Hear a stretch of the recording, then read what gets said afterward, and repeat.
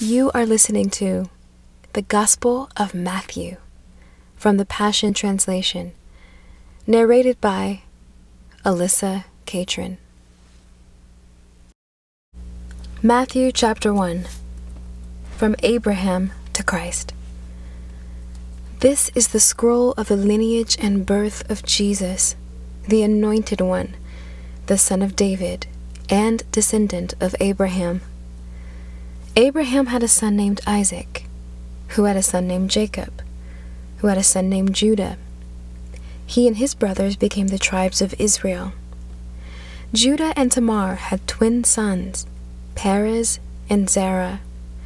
Perez had a son named Hezron, who had a son named Ram, who had a son named Amminadab, who had a son named Nahshon, who had a son named Salom, who along with Rahab had a son named Boaz. Boaz and Ruth had a son named Obed, who was the father of Jesse.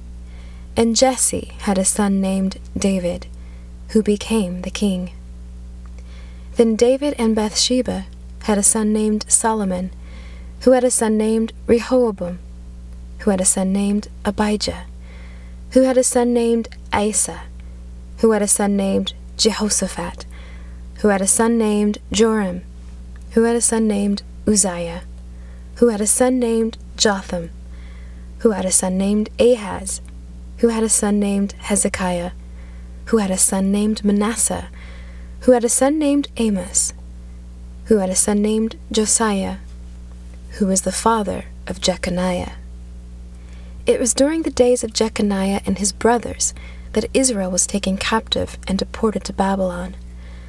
About the time of their captivity in Babylon, Jeconiah had a son named Shealtiel, who had a son named Zerubbabel, who had a son named Abihud, who had a son named Eliakim, who had a son named Azor, who had a son named Zadok, who had a son named Achim, who had a son named Eliud, who had a son named Eleazar, who had a son named Mathan, who had a son named Jacob, who was the father of Joseph, the husband of Mary, the mother of Jesus, who was called the Anointed One. So from Abraham to David were 14 generations, and from David to the Babylonian captivity, 14 generations, and from the Babylonian captivity to Christ, 14 generations. An angel comes to Joseph. This was how Jesus, God's Anointed One, was born. His mother Mary had promised Joseph to be his wife, but while she was still a virgin, she became pregnant through the power of the Holy Spirit. Her fiancé, Joseph, was a righteous man, full of integrity, and he didn't want to disgrace her. But when he learned of her pregnancy, he secretly planned to break the engagement. While he was still debating with himself about what to do, he fell asleep and had a supernatural dream. An angel from the Lord appeared to him in clear light and said, "Joseph, descendant of David, don't hesitate to take Mary into your home as your wife, because the power of the Holy Spirit has conceived a child in her womb. She will give birth to a son, and you are to name him Savior, for he is destined to give his life to save his people from their sins." This happened so that what the Lord spoke through his prophet would come true. "Listen, a virgin will be pregnant. She will give birth to a son, and he will be known as Emmanuel," which means in Hebrew, God became one of us. When Joseph awoke from his dream, he did all that the angel of the Lord instructed him to do. He took Mary to be his wife, but they refrained from having sex until she gave birth to her son, whom they named Jesus. Matthew chapter 2. The wise men visit. Jesus was born in Bethlehem, near Jerusalem, during the reign of King Herod. After Jesus' birth, a group of spiritual priests from the east came to Jerusalem and inquired of the people, "Where is the child who was born king of the Jewish people? We observed his star rising in the sky, and we've come to bow before him and worship." King Herod was shaken to the core when he heard this. Not only him, but all of Jerusalem was disturbed when they heard this news. So he called a meeting of the Jewish ruling priests and religious scholars, demanding that they tell him where the promised Messiah was prophesied to be born. "He will be born in Bethlehem, in the land of Judah," they told him, "because the prophecy states, 'And you, little Bethlehem, are not insignificant among the clans of Judah, for out of you will emerge the shepherd king of my people Israel.'" Then Herod secretly summoned the spiritual priests from the east to ascertain the exact time the star first appeared. And he told them, "Now go to Bethlehem and carefully look there for the child, and when you found him, report to me, so that I can go and bow down and worship him too." And so they left, and on their way to Bethlehem, suddenly the same star they had seen in the east reappeared. Amazed, they watched as it went ahead of them and stopped directly over the place where the child was. And when they saw the star, they were so ecstatic that they shouted and celebrated with unrestrained joy. When they came into the house and saw the young child with Mary, his mother, they were overcome. Falling to the ground at his feet, they worshipped him. Then they opened their treasure boxes full of gifts and presented him with gold, frankincense, and myrrh. Afterward, they returned to their own country by another route, because God had warned them in a dream not to go back to Herod. They escaped to Egypt. After they had gone, Joseph had another dream. An angel of the Lord appeared to him and said, "Get up now and flee to Egypt. Take Mary and the little child and stay there until I tell you to leave, for Herod intends to search for the child to kill him." So the very next night he got up and took Jesus and his mother and made their escape to Egypt, and remained there until Herod died. All of this fulfilled what the Lord had spoken through his prophet, "I summon my son out of Egypt." When Herod realized that he had been tricked by the wise men, he was infuriated. So he sent soldiers with orders to slaughter every baby boy 2 years old and younger in Bethlehem and throughout the surrounding countryside, based on the time frame he was given from interrogating the wise men. This fulfilled the words of the prophet Jeremiah. "I hear the screams of anguish, weeping and wailing in Ramah. Rachel is weeping uncontrollably for her children, and she refuses to be comforted because they are all dead and gone." They returned to Nazareth. After Herod died, the angel of the Lord appeared again to Joseph in a dream while he was still in Egypt, saying, "Go back to the land of Israel and take the child and his mother with you, for those who sought to kill the child are dead." So he awoke and took Jesus and Mary and returned to the land of Israel. But when he heard that Archelaus, Herod's son, had succeeded him as ruler over all the territory of Judah, he was afraid to go back. Then he had another dream from God, warning him to avoid that region and instructing him instead to go to the province of Galilee. So he settled his family in the village of Nazareth, fulfilling the prophecy that he would be known as Branch. Matthew chapter 3. John the Baptizer. It was at this time that John the Baptizer began to preach in the desert of Judah. His message was this: "The realm of heaven's kingdom is about to appear, so you'd better keep turning away from evil and turn back to God." Isaiah was referring to John when he prophesied, "A thunderous voice, one who will be crying out in the wilderness, 'Prepare yourself for the Lord's coming, and level a straight path inside your hearts for him.'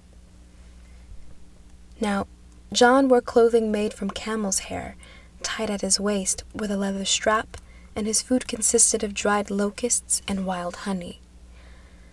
A steady stream of people from Jerusalem, all the surrounding countryside, and the region near the Jordan came out to the wilderness to be baptized by him. And while they were publicly confessing their sins, he would immerse them in the Jordan River. But when he saw many coming from among the wealthy elite of Jewish society, and many of the religious leaders known as Pharisees coming to witness the baptism, he began to denounce them, saying, "You offspring of vipers! Who warned you to slither away like snakes from the fire of God's judgment? You must prove your repentance by a changed life. And don't presume you can get away with merely saying to yourselves, 'But we're Abraham's descendants.' For I tell you, God can awaken these stones to become sons of Abraham. The axe is now ready to cut down the trees at their very roots. Every fruitless, rotten tree will be chopped down and thrown into the fire. Those who repent I baptize with water, but there is coming a man after me who is more powerful than I am. In fact, I'm not even worthy enough to pick up his sandals. He will submerge you into union with the Spirit of holiness and with a raging fire. He comes with a winnowing fork in his hands and comes to his threshing floor to sift what is worthless from what is pure. And he is ready to sweep out his threshing floor and gather his wheat into his granary. But the straw he will burn up with a fire that cannot be extinguished." Then Jesus left Galilee to come to the Jordan to be baptized by John. But when he waded into the water, John resisted him, saying, "Why are you doing this? I'm the one who needs to be baptized by you, and yet you come to be baptized by me?" Jesus replied, "It is only right to do all that God requires." Then John baptized Jesus. And as Jesus rose up out of the water, the heavenly realm opened up over him, and he saw the Holy Spirit descend out of the heavens and rest upon him in the form of a dove. Then suddenly the voice of the Father shouted from the sky, saying, "This is the Son I love, and my greatest delight is in him." Matthew chapter 4. Jesus tempted by the devil. Afterward, the Holy Spirit led Jesus into the lonely wilderness in order to reveal his strength against the accuser by going through the ordeal of testing. And after fasting for 40 days, Jesus was extremely weak and famished. Then the tempter came to entice him to provide food by doing a miracle. So he said to Jesus, "How can you possibly be the Son of God and go hungry? Just order these stones to be turned into loaves of bread." He answered, "The scriptures say, 'Bread alone will not satisfy,' but true life is found in every word which constantly goes forth from God's mouth." Then the accuser transported Jesus to the holy city of Jerusalem and perched him at the highest point of the temple and said to him, "If you're really God's son, jump, and the angels will catch you. For it is written in scriptures, 'He will command his angels to protect you, and they will lift you up, so that you won't even bruise your foot on a rock.'" Once again, Jesus said to him, "The scriptures say, 'You must never put the Lord your God to a test.'" And the third time, the accuser lifted Jesus up into a very high mountain range and showed him all the kingdoms of the world and all the splendor that goes with it. "All these kingdoms I will give to you," the accuser said, "if only you will kneel down before me and worship me." But Jesus said, "Go away, enemy. For the scriptures say, 'Kneel before the Lord your God and worship only him.'" At once the accuser left him, and angels suddenly gathered around Jesus to minister to his needs. Jesus preaches in Galilee. When Jesus heard that John the Baptizer had been thrown into prison, he went back into Galilee. Jesus moved from Nazareth to make his home in Capernaum, which is by Lake Galilee in the land of Zebulun and Naphtali. He did this to make the prophecy of Isaiah come true. "Listen, you who live in the land of Zebulun and the land of Naphtali, along the road to the sea and on the other side of the Jordan, and Galilee, the land of non-Jewish peoples. You who spend your days shrouded in darkness can now say, 'We have seen a brilliant light.' And those who live in the dark shadow land of death can now say, 'The dawning light arises on us.'" From that time on, Jesus began to proclaim his message with these words, "Keep turning away from your sins and come back to God, for heaven's kingdom realm is now accessible." Jesus calls his disciples. As he was walking by the shore of Lake Galilee, Jesus noticed two fishermen who were brothers. One was named Kepha, later called Peter, and the other was Andrew, his brother. Watching as they were casting their nets into the water, Jesus called out to them and said, "Come and follow me, and I will transform you into men who catch people for God." Immediately they dropped their nets and left everything behind to follow Jesus. Leaving there, Jesus found 3 other men sitting in a boat, mending their nets. 2 were brothers, Jacob and John, and they were with their father, Zebedee. Jesus called Jacob and John to his side and said to them, "Come and follow me." And at once they left their boat and their father and began to follow Jesus. Jesus' ministry of healing. Jesus ministered from place to place throughout all the province of Galilee. He taught in the synagogues, preaching the hope of the kingdom realm and healing every kind of sickness and disease among the people. His fame spread everywhere. Many people who were in pain and suffering with every kind of illness were brought to Jesus for their healing. Epileptics, paralytics, and those tormented by demonic forces were all set free. Everyone who was brought to Jesus was healed. This resulted in massive crowds of people following him, including people from Galilee, Jerusalem, the land of Judah, the region of the 10 cities known as the Decapolis, and beyond the Jordan River. Matthew chapter 5. Jesus' Sermon on the Hillside. One day, Jesus saw a vast crowd of people gathering to hear him, so he went up the slope of a hill and sat down. With his followers and disciples spread over the hillside, Jesus began to teach them. What wealth is offered to you when you feel your spiritual poverty? For there is no charge to enter the realm of heaven's kingdom.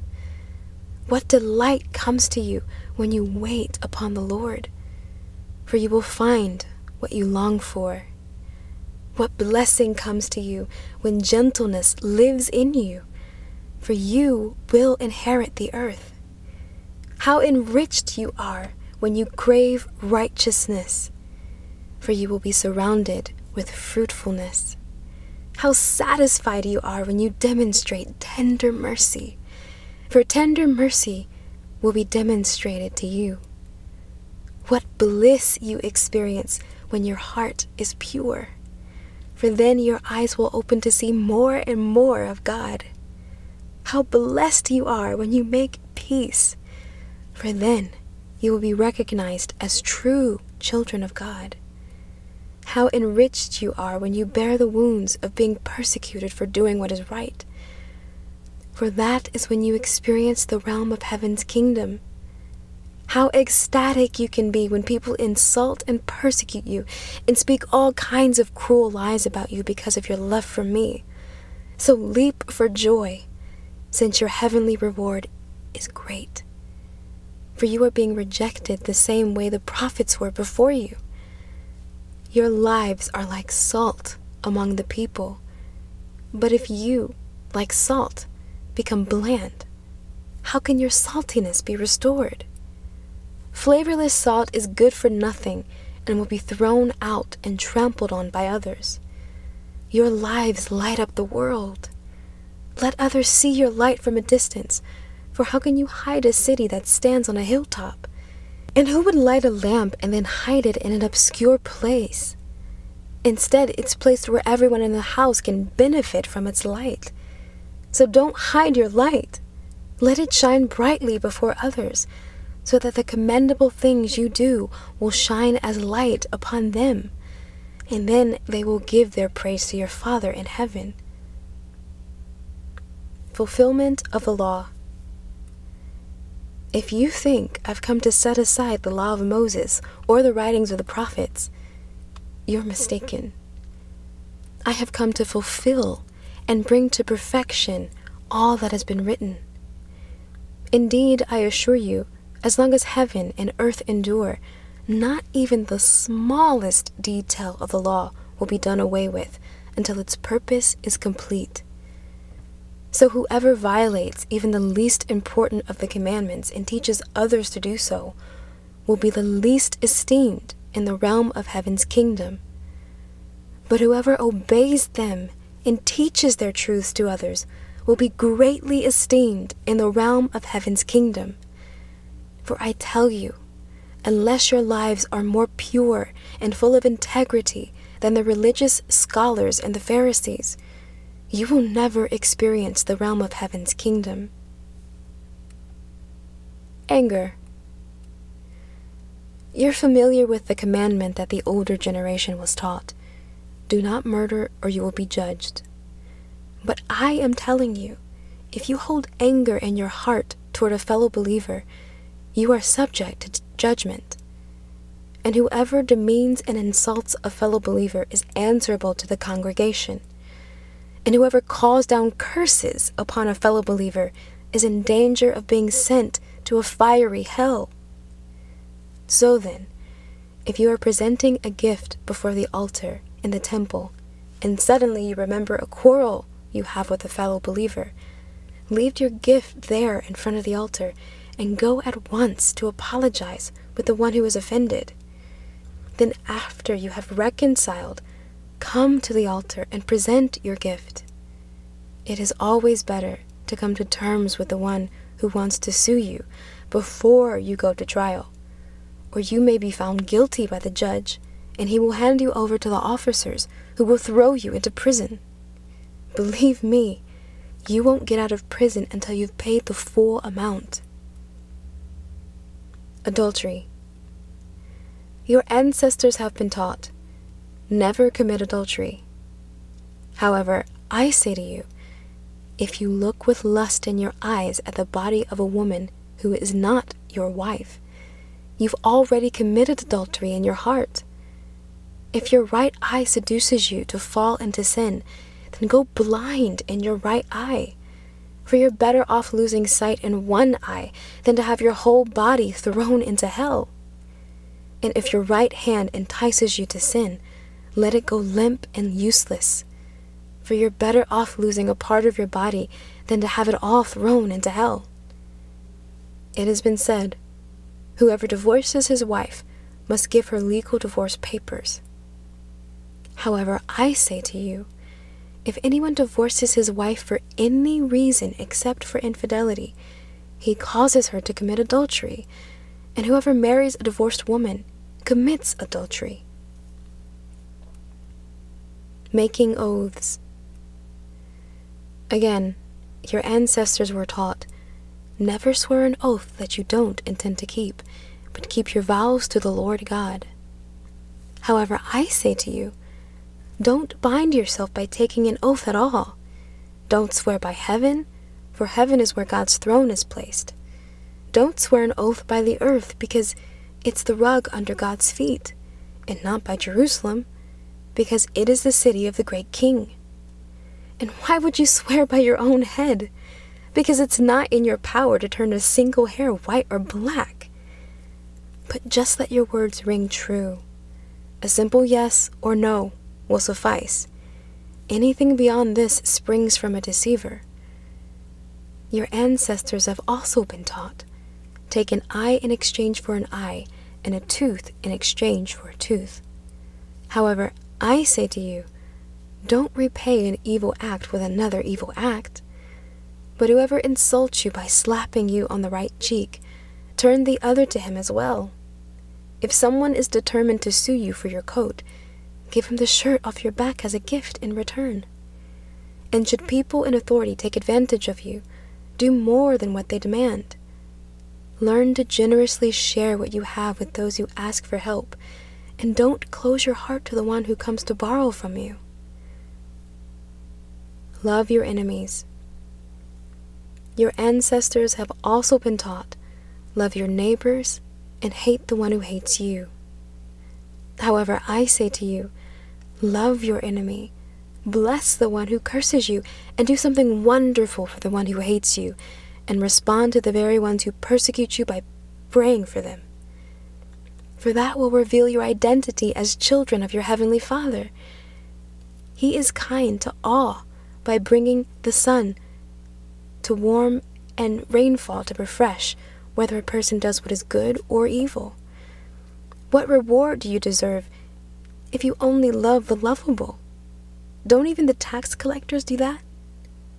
How are you any different from others if you limit your kindness only to your friends? Don't even the ungodly do that? Since you are children of a perfect Father in heaven, you are to be perfect like Him. Matthew chapter 6. Giving with pure motives. Examine your motives to make sure you're not showing off when you do your good deeds, only to be admired by others. Otherwise, you will lose the reward of your heavenly Father. So when you give to the poor, don't announce it and make a show of it just to be seen by people, like the hypocrites in the streets and in the marketplace. They've already received their reward. But when you demonstrate generosity, do it with pure motives and without drawing attention to yourself. Give secretly, and your Father, who sees all you do, will reward you openly. Prayer. Whenever you pray, be sincere and not like the pretenders who love the attention they receive when praying before others in the meetings and on street corners. Believe me, they've already received in full their reward. But whenever you pray, go into your innermost chamber and be alone with Father God, praying to Him in secret. And your Father, who sees all you do, will reward you openly. When you pray, there is no need to repeat empty phrases, praying like those who don't know God, for they expect God to hear them because of their many words. There is no need to imitate them, since your Father already knows what you need before you ask. Pray like this: Our Father, dwelling in the heavenly realms, may the glory of your name be the center on which our lives turn. Manifest your kingdom realm and cause your every purpose to be fulfilled on earth, just as it is fulfilled in heaven. We acknowledge you as our provider of all we need each day. Forgive us the wrongs we have done, as we ourselves release forgiveness to those who have wronged us. Rescue us every time we face tribulation, and set us free from evil. For you are the King who rules with power and glory forever. Amen. And when you pray, make sure you forgive the faults of others, so that your Father in heaven will also forgive you. But if you withhold forgiveness from others, your Father withholds forgiveness from you. Fasting. When you fast, don't look like those who pretend to be spiritual. They want everyone to know they're fasting, so they appear in public looking miserable, gloomy, and disheveled. Believe me, they've already received their reward in full. When you fast, don't let it be obvious, but instead, wash your face and groom yourself and realize that your Father in this secret place is the one who is watching all that you do in secret and will continue to reward you openly. Treasures in heaven. Don't keep hoarding for yourselves earthly treasures that can be stolen by thieves. Material wealth eventually rusts, decays, and loses its value.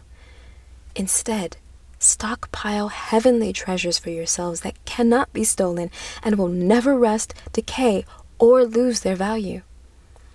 For your heart will always pursue what you value as your treasure. The eyes of your spirit allow revelation light to enter into your being. If your heart is unclouded, the light floods in.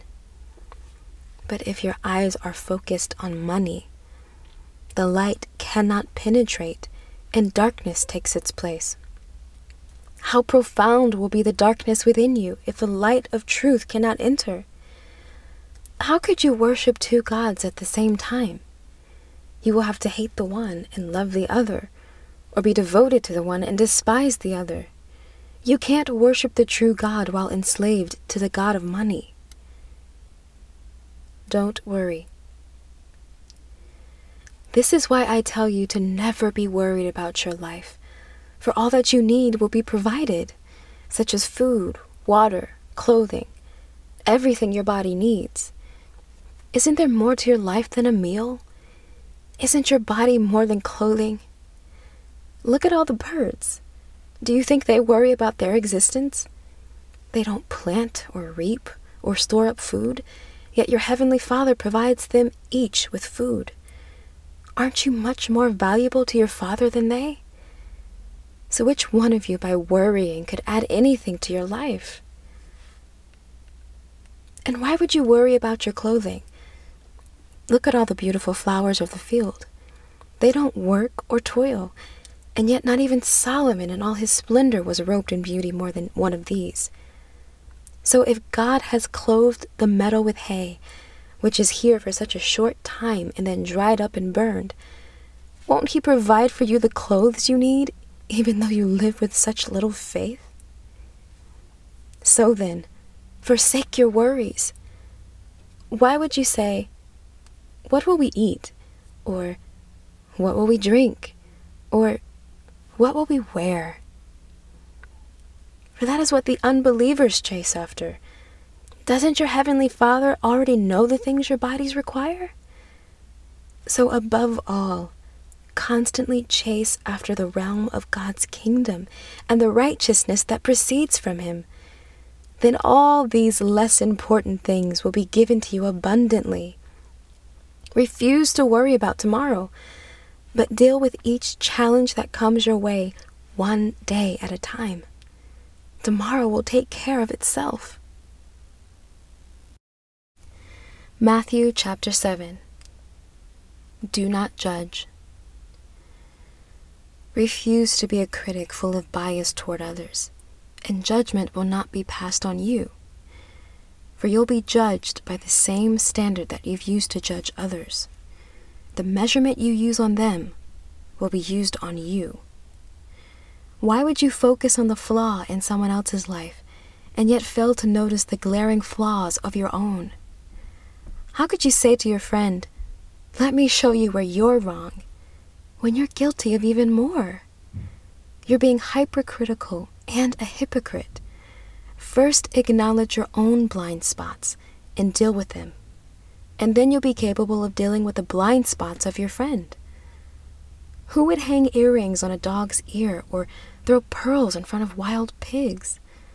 They'll only trample them under their feet and then turn around and tear you to pieces.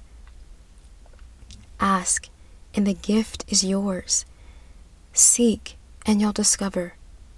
Knock, and the door will be opened for you. For every persistent one will get what he asks for.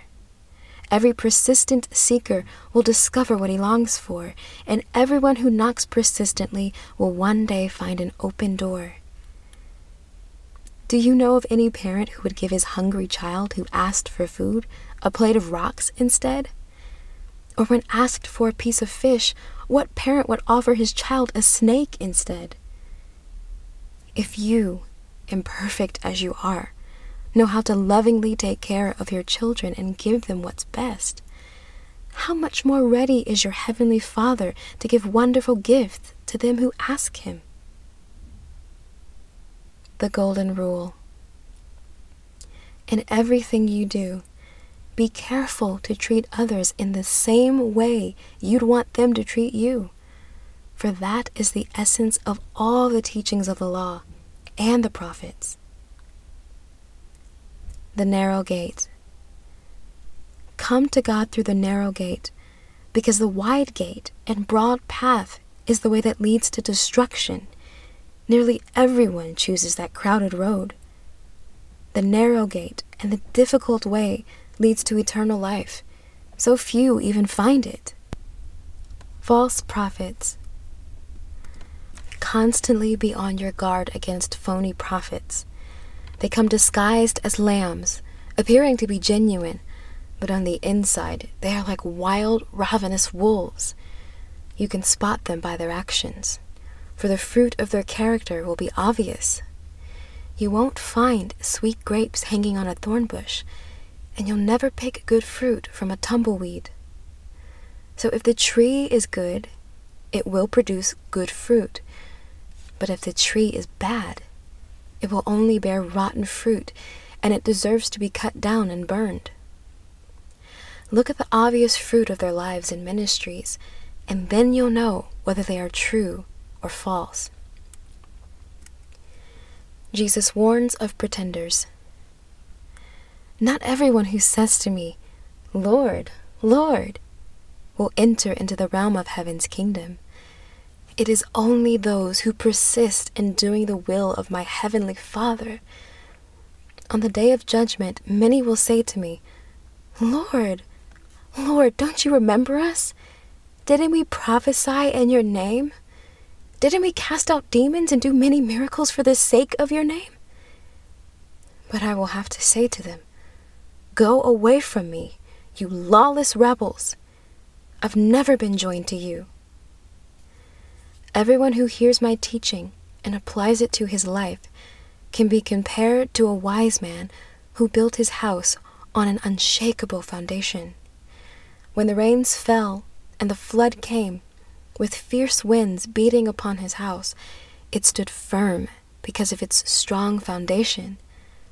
But everyone who hears my teaching and does not apply it to his life can be compared to a foolish man who built his house on sand. When it rained and rained and the flood came, with wind and waves beating upon his house, it collapsed and was swept away. By the time Jesus finished speaking, the crowds were dazed and overwhelmed by his teaching, because his words carried such great authority, quite unlike their religious scholars. Matthew chapter 8. Jesus heals a leper. After he came down from teaching on the hillside, massive crowds began to follow him.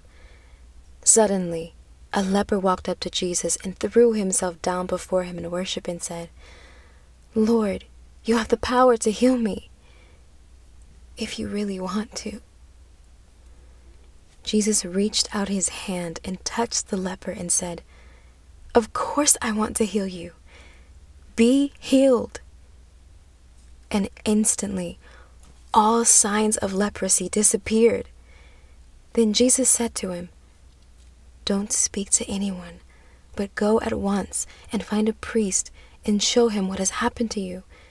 Make sure to take the offering Moses commanded so they can certify your healing."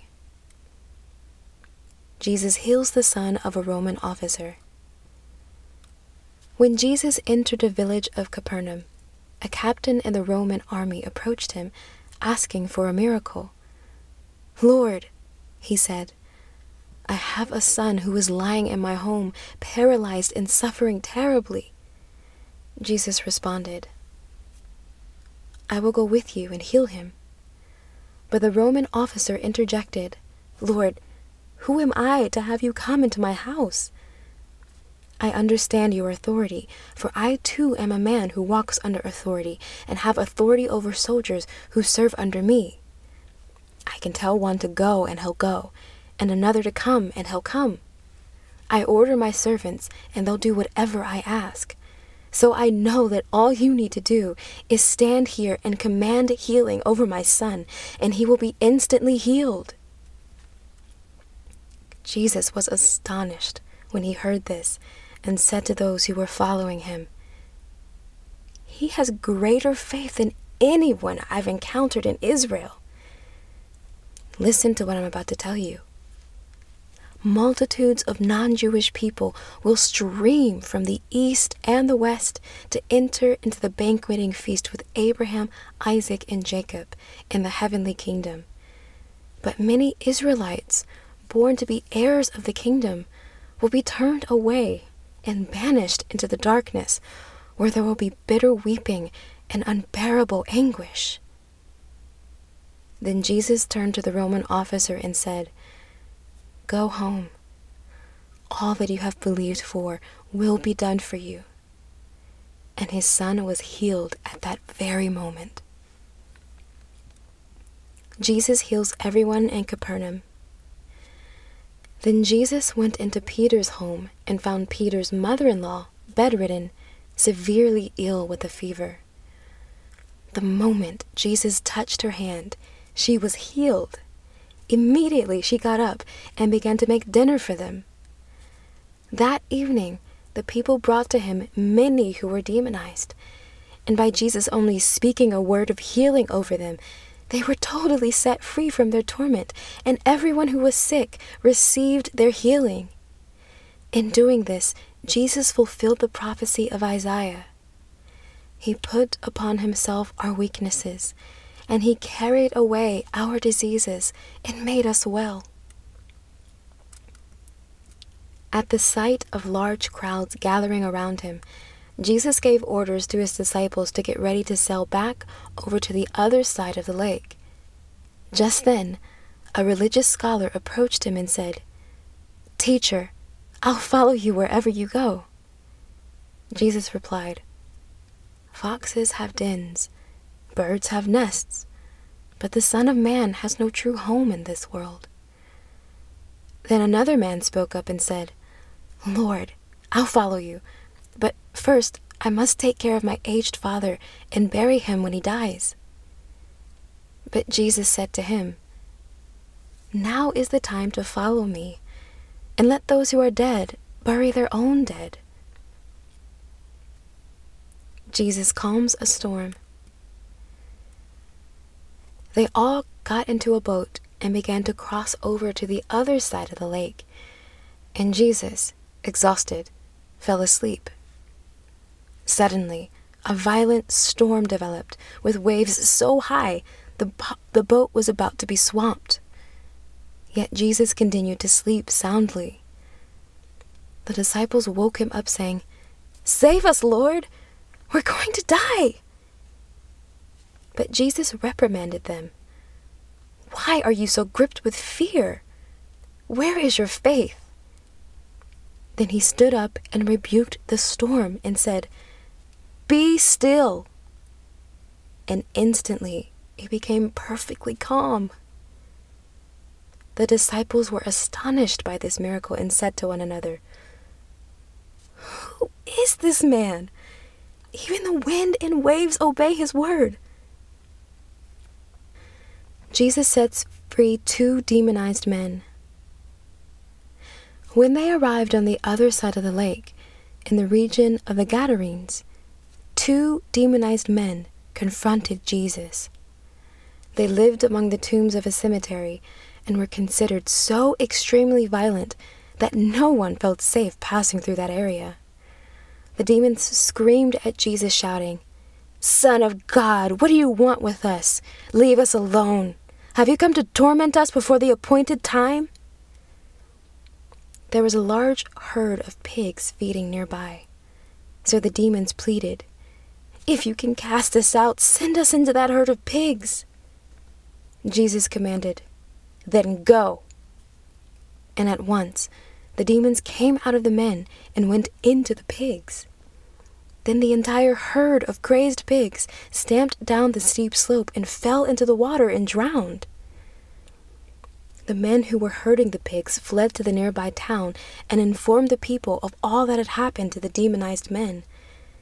Then everyone from the town went out to confront Jesus and urged him to go away and leave them alone. Matthew chapter 9. Forgiveness and healing. Jesus got into the boat and returned to what was considered his hometown, Capernaum.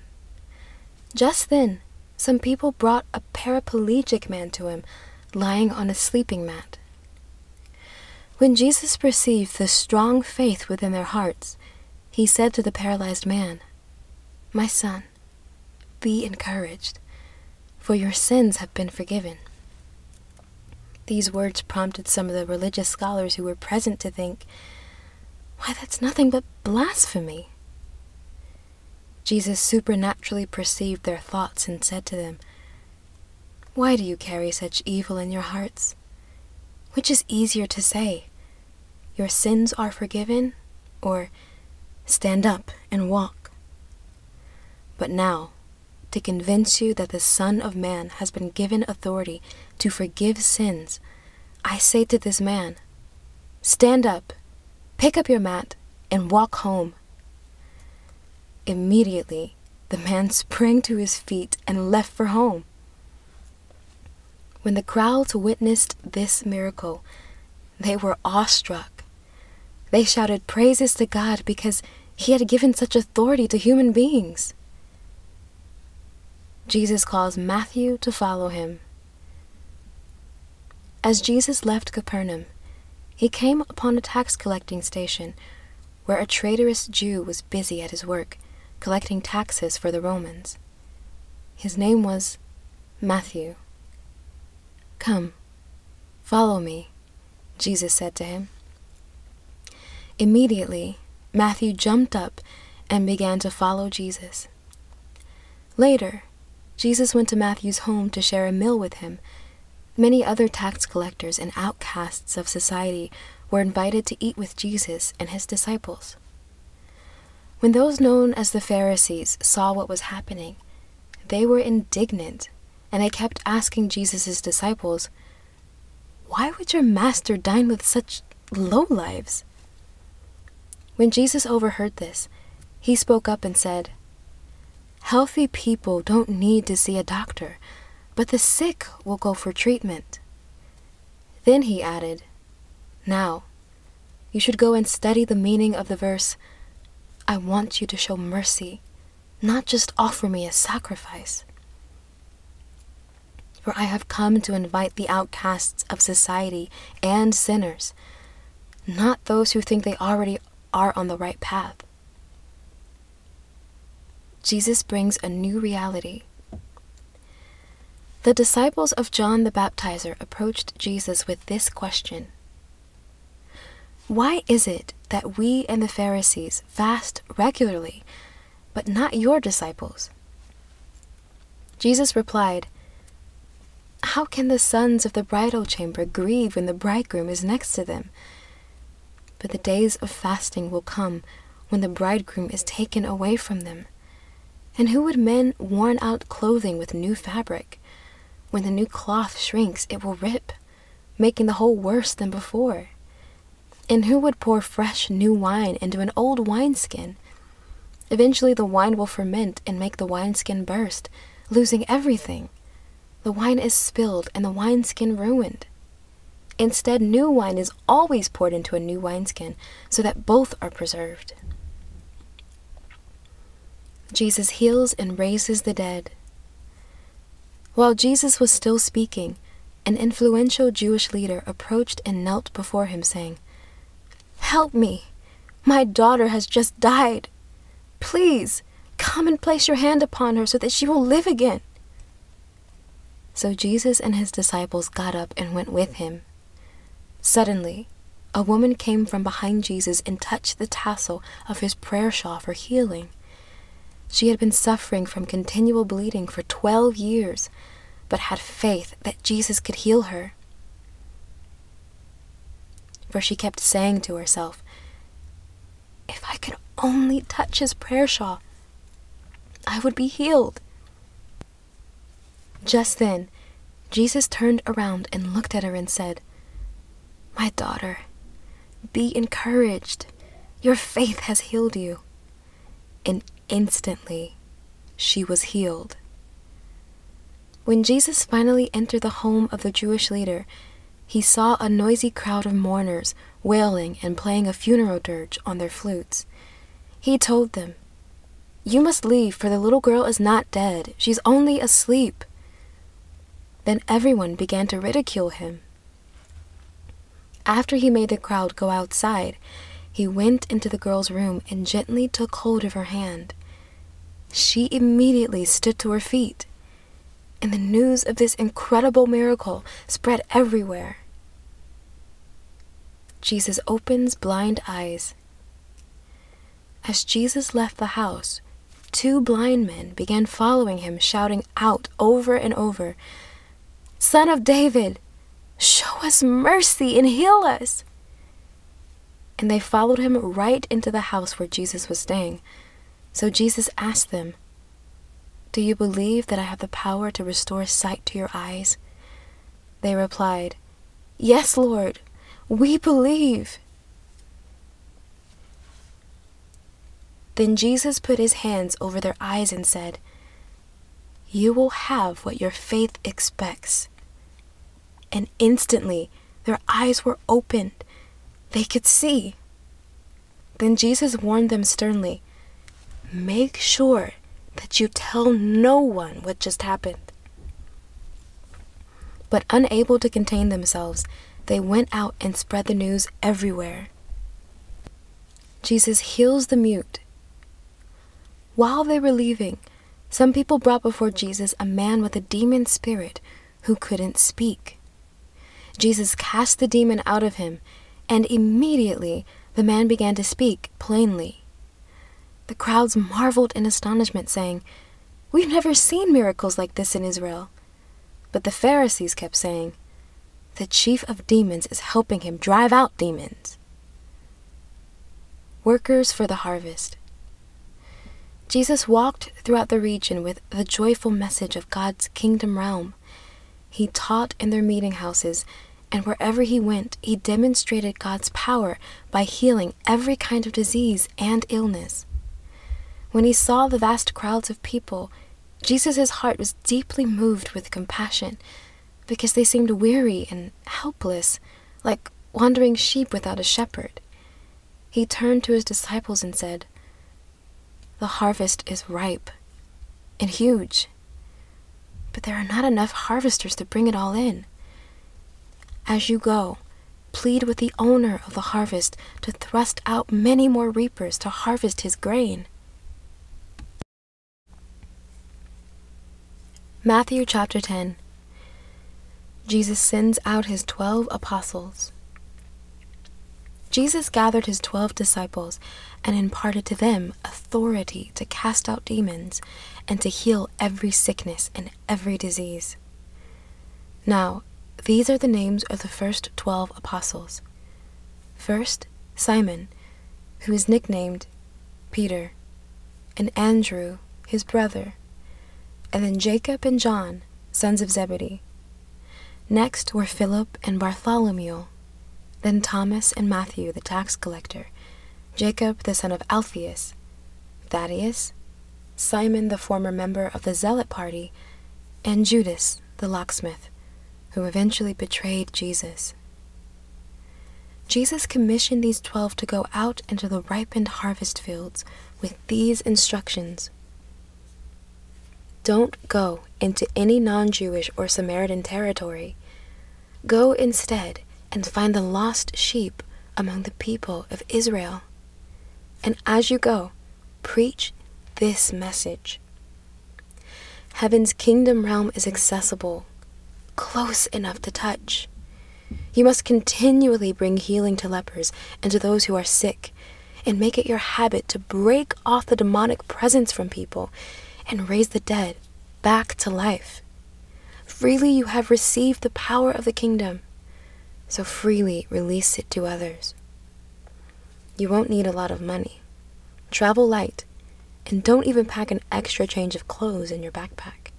Trust God for everything, because the one who works for him deserves to be provided for.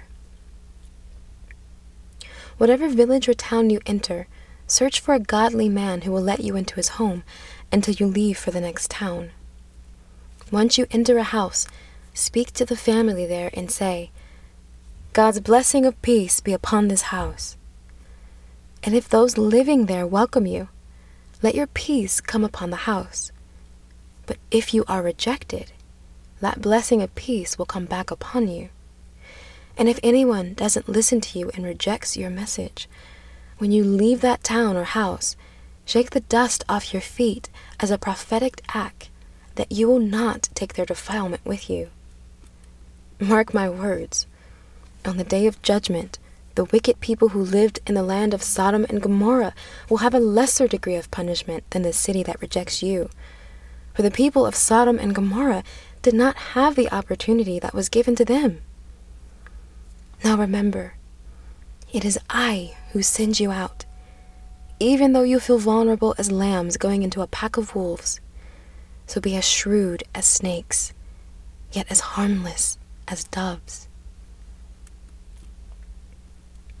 Jesus warns his apostles of persecution. Be on your guard, for there will be those who will betray you before the religious councils and brutally beat you with whips in their public gatherings. And because you follow me, they will take you to stand trial in front of rulers and even kings as an opportunity to testify of me before them and the unbelievers. So when they arrest you, don't worry about how to speak or what to say, for the Holy Spirit will give you at that very moment the words to speak. It won't be you speaking, but the Spirit of your Father repeatedly speaking through you. A brother will betray his brother unto death, even a father his child. Children will rise up against their parents and have them put to death. Expect to be hated by all because of my name, but be faithful to the end, and you will experience life and deliverance. And when they persecute you in one town, flee to another. But I promise you this, you will not deliver all the cities and towns of Israel until the Son of Man will have made his appearance. A student is not superior to his teacher any more than a servant would be greater than his master. The student must be satisfied to share his teacher's fate and the servant his master's. If they have called the head of the family Lord of Flies, no wonder they malign the members of his family. Don't be afraid or intimidated by others, for God will bring everything out into the open, and every secret will be told. What I say to you in the dark, repeat in broad daylight, and what you hear in a whisper, announce it publicly. Don't be afraid of those who can kill only the body but not your soul. Fear only God, who is able to destroy both soul and body in hell. You can buy 2 sparrows for only a copper coin, yet not even 1 sparrow falls from its nest without the knowledge of your Father. Aren't you worth much more to God than many sparrows? So don't worry, for your Father cares deeply about even the smallest detail of your life. If you openly and publicly acknowledge me, I will freely and openly acknowledge you before my heavenly Father. But if you publicly deny that you know me, I will also deny you before my heavenly Father. Perhaps you think I've come to spread peace and calm over the earth, but my coming will bring conflict and division, not peace. Because of me, A son will turn against his father, a daughter against her mother, and against her mother-in-law. Within your own families you will find enemies. Whoever loves father or mother or son or daughter more than me is not fit to be my disciple. And whoever comes to me must follow in my steps and be willing to share my cross and experience it as his own, or he cannot be considered to be my disciple. All who seek to live apart from me will lose it all. But those who let go of their lives for my sake and surrender it all to me will discover true life. Whoever receives you receives me, and whoever receives me receives the one who sent me. Whoever receives a prophet because he is God's messenger will share a prophet's reward. And whoever welcomes a good and godly man because he follows me will also share in his reward. And whoever gives a cup of cold water to one of my humble disciples, I promise you, he will not go unrewarded. Matthew chapter 11. Jesus and John the Baptizer. After Jesus finished giving instructions to his 12 disciples, he went on to minister in different villages throughout the region. Now, while John the Baptizer was in prison, he heard about what Christ was doing among the people. So he sent his disciples to ask him this question: "Are you really the one prophesied would come, or should we wait for another?"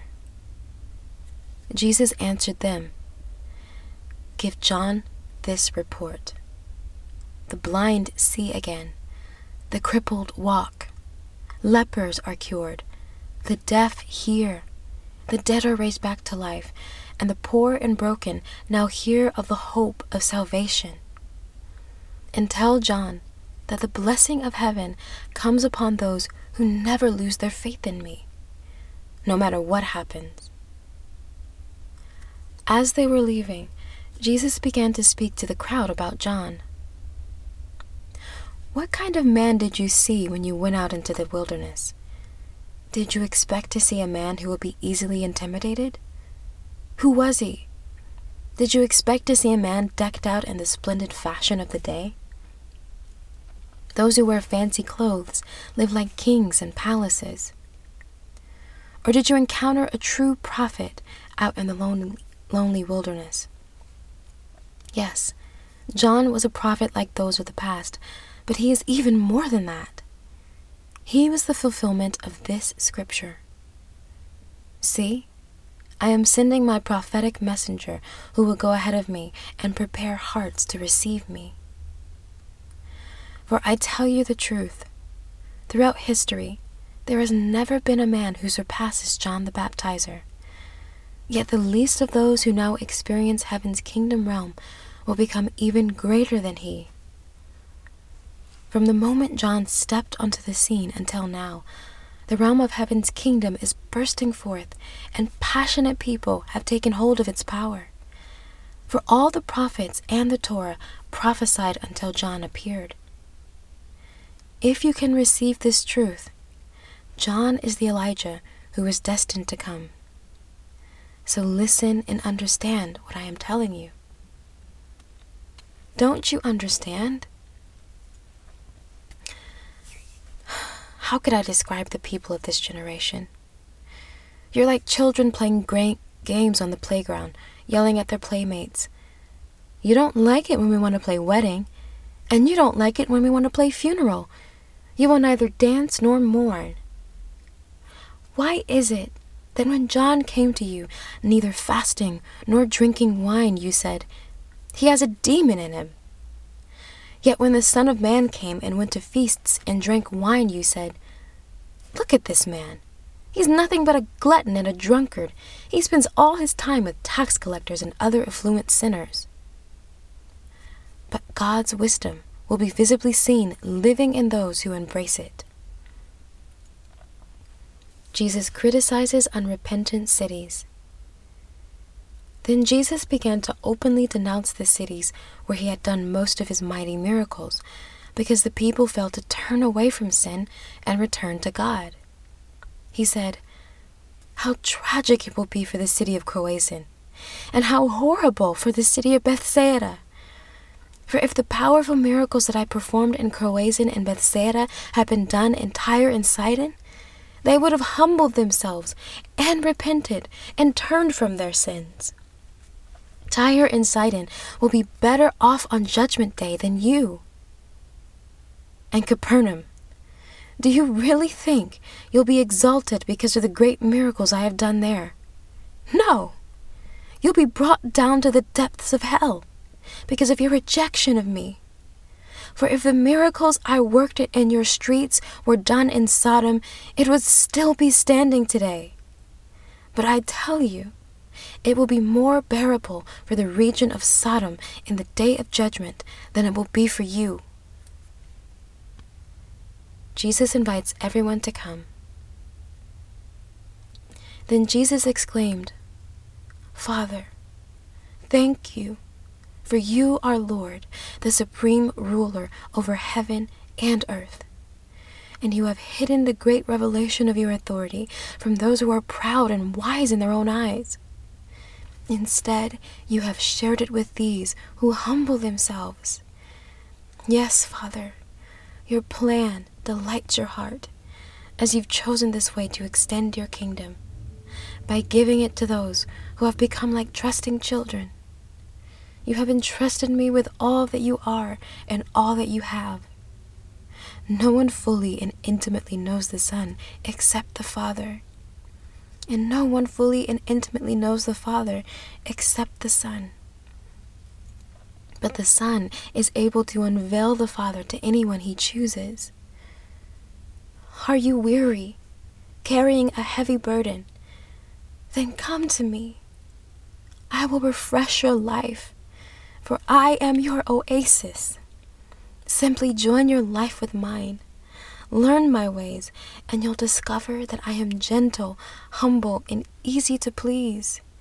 You will find refreshment and rest in me, for all that I require of you will be pleasant and easy to bear." Matthew chapter 12. Jesus, Lord over the Sabbath. One Saturday, on the day of rest, Jesus and his disciples were walking through a field of wheat. The disciples were hungry, so they plucked off some heads of grain and rubbed them in their hands to eat. But when some of the Pharisees saw what was happening, they said to him, "Look, your disciples shouldn't be harvesting grain on a Sabbath." Jesus responded, "Haven't you ever read what King David and his men did when they were hungry? They entered the house of God and ate the sacred bread of God's presence, violating the law by eating bread that only the priests were allowed to eat. And haven't you read in the Torah that the priests violated the rules of the Sabbath by carrying out their duties in the temple on a Saturday, and yet they are without blame? But I say to you, there is one here who is even greater than the temple. If only you could learn the meaning of the words, 'I want compassion more than a sacrifice,' you wouldn't be condemning my innocent disciples. For the Son of Man exercises his lordship over the Sabbath." Then Jesus left them and went into the synagogue, where he encountered a man who had an atrophied, paralyzed hand. The fault-finding Pharisees asked Jesus, "Is it permissible to perform a work of healing on the Sabbath when no one is supposed to work?" They only asked him this question because they hoped to accuse him of breaking the Jewish laws. He answered them, "If any of you had a lamb that fell into a ditch on the Sabbath, wouldn't you reach out your hand and lift it out? Isn't a man much more valuable than a lamb? So of course, it's always proper to do miracles, even on the Sabbath." Then he turned to the man and said, "Hold out your hand." And as he stretched it out, it was restored exactly like the other. Immediately, the Pharisees went out and started to scheme about how they would do away with him. Jesus knew what they were thinking, so he left by another way. massive crowds followed him from there, and he healed all who were sick. However, he sternly warned them not to tell others or disclose his real identity in order to fulfill the prophecy of Isaiah. Take a careful look at my servant, my chosen one. I love him dearly, and I find all my delight in him. I will breathe my spirit upon him, and he will decree justice to the nations. He will not quarrel or be found yelling in public. He won't brush aside the bruised and broken. He will be gentle with the weak and feeble until his victory releases justice. And the fame of his name will birth hope among the people. Jesus frees a demonized man. Then a man was brought before Jesus who had a demon spirit that made him both blind and unable to speak. Jesus healed him instantly, and he could see and talk again. The crowds went wild with amazement as they witnessed this miracle, and they kept saying to one another, "Could this man be the Messiah?" But when the Pharisees overheard what the people were saying about the miracle, they said, "He casts out demons by the power of Satan, the prince of demons." Now, Jesus supernaturally perceived their thoughts and motives, so he confronted them by telling them this parable. Any kingdom that fights against itself will end up in ruins, and any family or community splintered by strife will fall apart. So if Satan casts out Satan, he is making war on himself. How then could his kingdom survive? So if Satan empowers me to cast out demons, who empowers your exorcists to cast them out? Go, ask them, for what they do proves you're wrong in your accusations. On the other hand, if I drive out demons by the power of the Spirit of God, then the end of Satan's kingdom has come. Who would dare enter the house of a mighty man and steal his property? First, he must be overpowered and tied up by one who is stronger than he.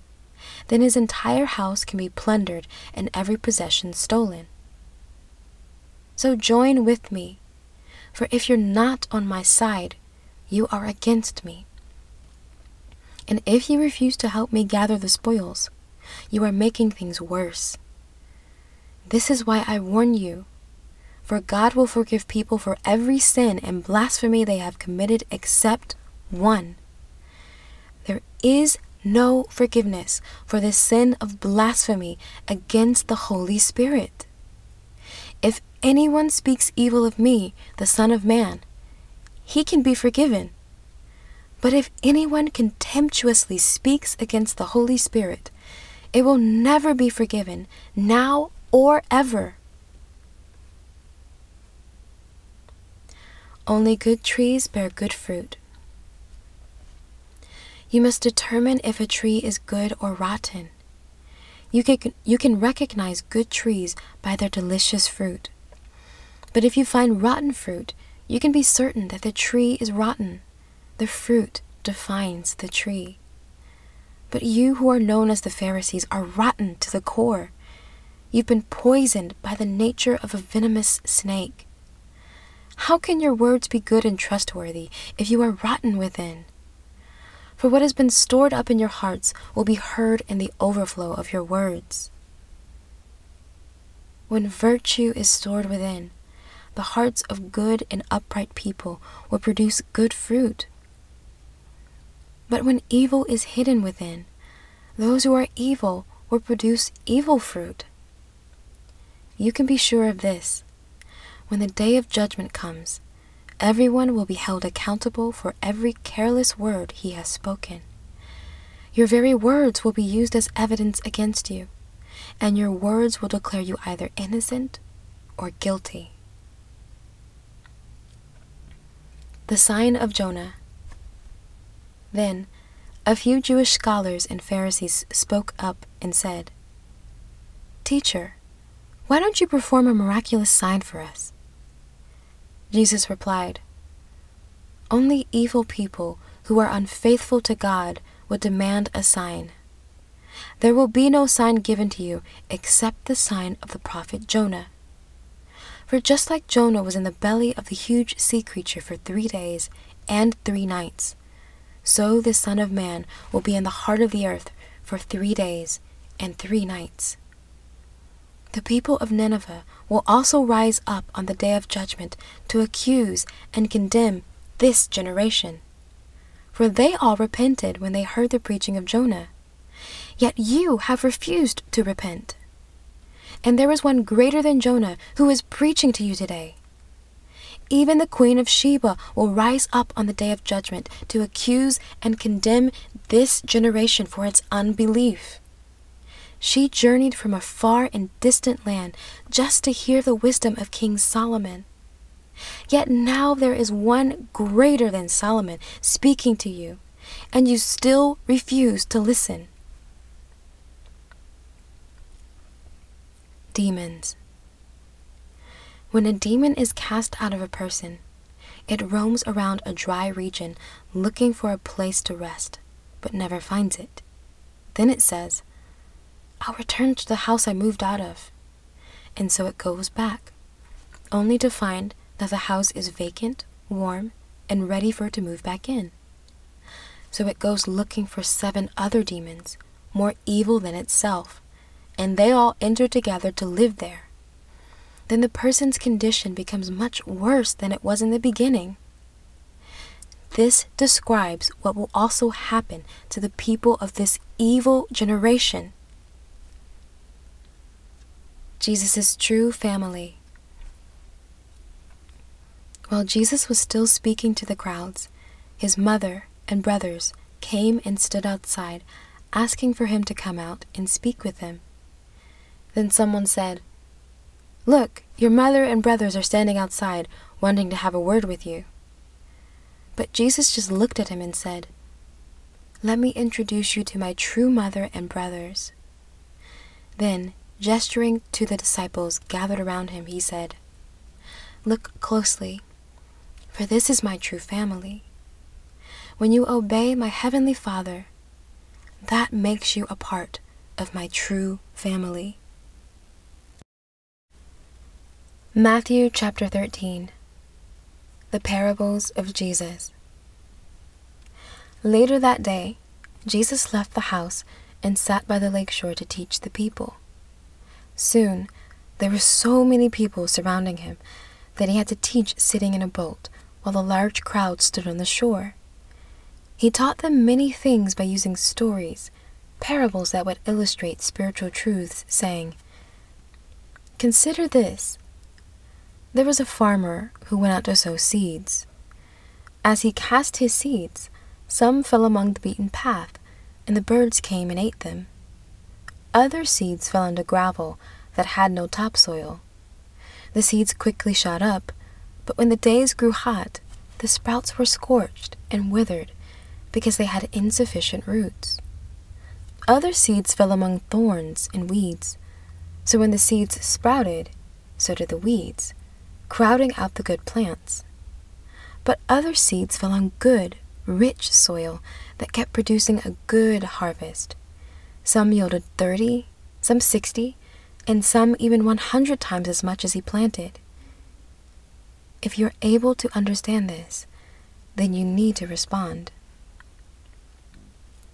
Then his disciples approached Jesus and asked, "Why do you always speak to people in these hard-to-understand parables?"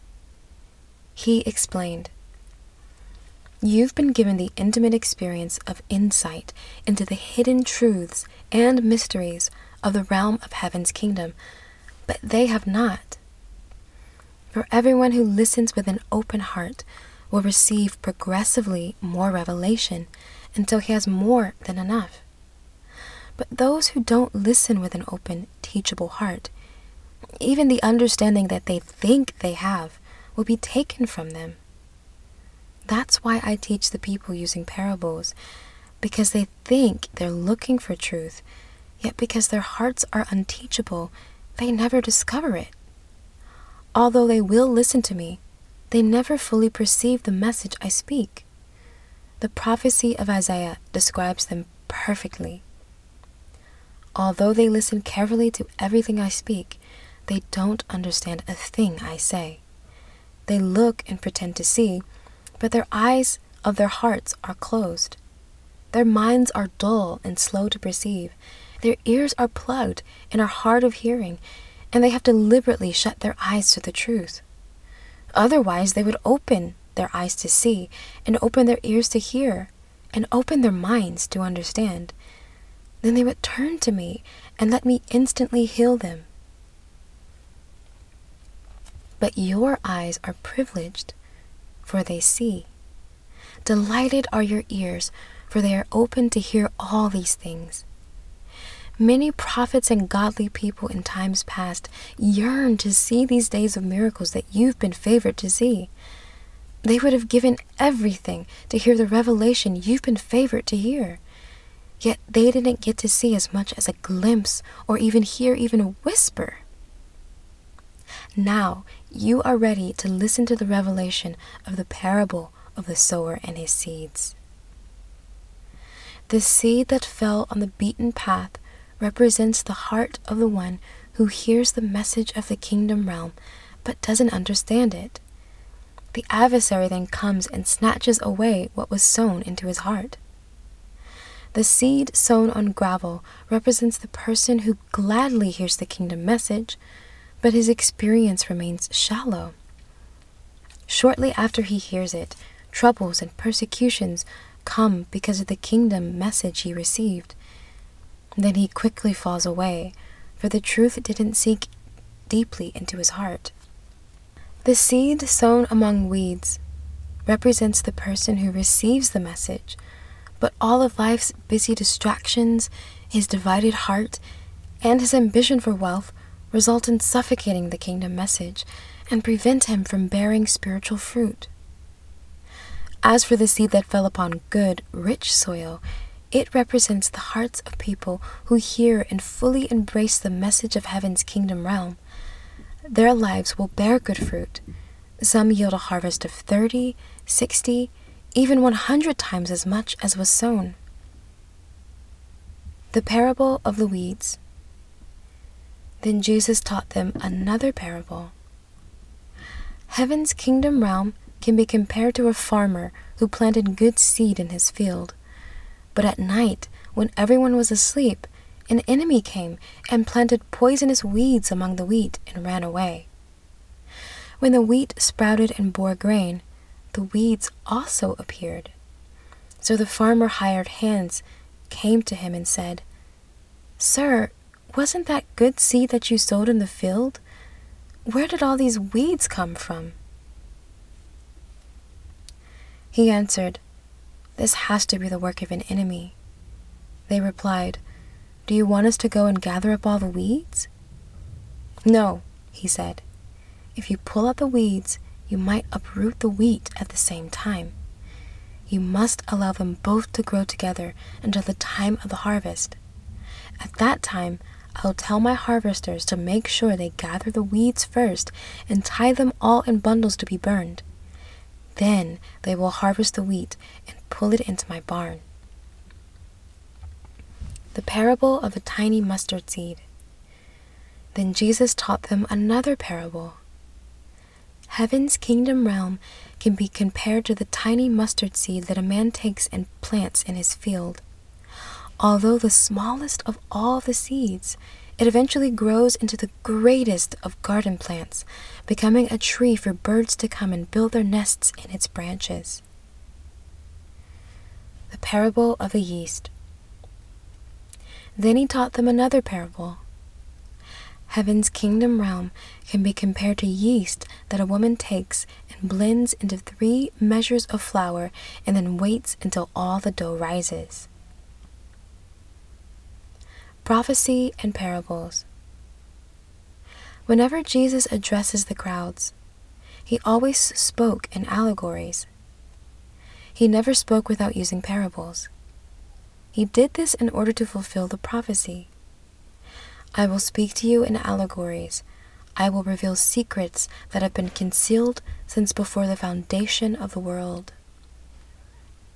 Jesus explains the parables. Jesus left the crowds and went inside the house where he was staying. Then his disciples approached him and asked, "Please explain the deeper meaning of the parable of the weeds growing in the field of wheat." He answered, "The man who sowed his field with good seed represents me, the Son of Man, and the field is the world. The good seeds I sow are the children of the kingdom realm. The weeds are the children of the evil one, and the enemy who sows them is the devil. The harvest points to the end of this age, and the harvesters are God's messengers. As the weeds are bundled up and thrown into the fire, so it will be at the close of the age. The Son of Man will send his messengers, and they will uproot everything out of his kingdom, and the lawless ones and everything that causes sin will be removed. And they will throw them into the fiery furnace, where they will experience great sorrow, pain, and anguish. Then the godly ones will shine like the brightness of the sun in their Father's kingdom realm." If you are able to understand this, then you'd better respond. Parables of hidden treasure and an extraordinary pearl. Heaven's kingdom realm can be illustrated like this. A person discovered that there was hidden treasure in a field. Upon finding it, he hid it again. Because of uncovering such treasure, he was overjoyed and sold all that he had possessed to buy the entire field just so he could have the treasure. Heaven's kingdom realm is also like a jewel merchant in search of rare pearls. When he discovered one very precious and exquisite pearl, he immediately gave up all he had in exchange for it. The parable of the fishing net. Again, Heaven's kingdom realm is like a fisherman who casts his large net into the lake, catching an assortment of different kinds of fish. When the net was filled, the fisherman hauled it up on the shore, and they all sat down to sort out their catch. They collected the good fish in baskets and threw the bad away. And so it will be at the close of the age. The messengers will come and separate the evil from among the godly, and throw them into the fiery furnace, where they will experience great sorrow, pain, and anguish. Now do you understand all this? Yes, they replied. He responded, "Every scholar of the scriptures who is instructed in the ways of heaven's kingdom realm is like a wealthy homeowner with his house filled with treasures both new and old, and he knows how and when to bring them out to show others." Right after Jesus taught this series of parables, he left from there.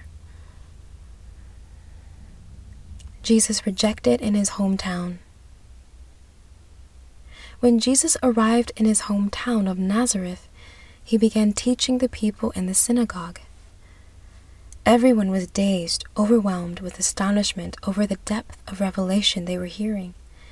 They said to one another, "Where did this man get such great wisdom and miraculous powers? Isn't he just the woodworker's son? Isn't his mother named Mary and his 4 brothers Jacob, Joseph, Simon, and Judah? And don't his sisters all live here in Nazareth? How did he get all this revelation and power?" And the people became offended and began to turn against him. Jesus said, "There's only one place a prophet isn't honored, his own hometown." And their great unbelief kept him from doing any mighty miracles in Nazareth. Matthew chapter 14. John the Baptizer killed. At that time, Herod, the Roman ruler over Galilee, heard reports about Jesus. He told his officials, "This man has to be John the Baptizer who has come back from the dead.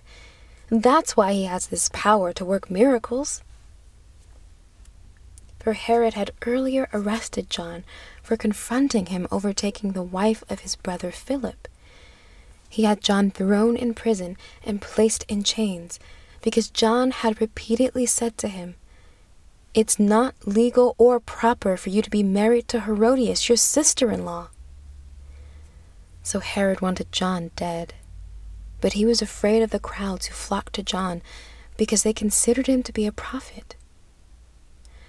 During Herod's birthday celebration, the daughter of Herodias danced before Herod and all his distinguished guests, which greatly pleased the king. So he said to her in front of them all, "I give you my oath. Ask me anything you wish, and it will be yours." Because she had been instructed by her mother, she said, "I want the head of John the Baptizer, here on a platter." This grieved the king, but because of his oath in front of all of his guests, he had John beheaded in prison. They brought in his head and displayed it to her on a platter, and she then had it shown to her mother. John's disciples went into the prison and carried his body away and buried it. Then they left to find Jesus and tell him what had happened. Jesus feeds the multitude. On hearing this, Jesus slipped away privately by boat to be alone. But when the crowds discovered he had sailed away, they emerged from all the nearby towns and followed him on foot. So when Jesus landed, he had a huge crowd waiting for him. Seeing so many people, his heart was deeply moved with compassion toward them, so he healed all the sick who were in the crowd. Later that afternoon, the disciples came to Jesus and said, "It's going to be dark soon, and the people are hungry, but there's nothing to eat here in this desolate place. You should send the crowds away to the nearby villages to buy themselves some food." "They don't need to leave," Jesus responded. "You can give them something to eat." They answered, "But all we have is 5 barley loaves and 2 fish." "Let me have them," Jesus replied. Then he had everyone sit down on the grass as he took the 5 loaves and 2 fish. He looked up into heaven, gave thanks to God, and broke the bread into pieces. Then he gave it to his disciples, who in turn gave it to the crowds. And everyone ate until they were satisfied, for the food was multiplied in front of their eyes.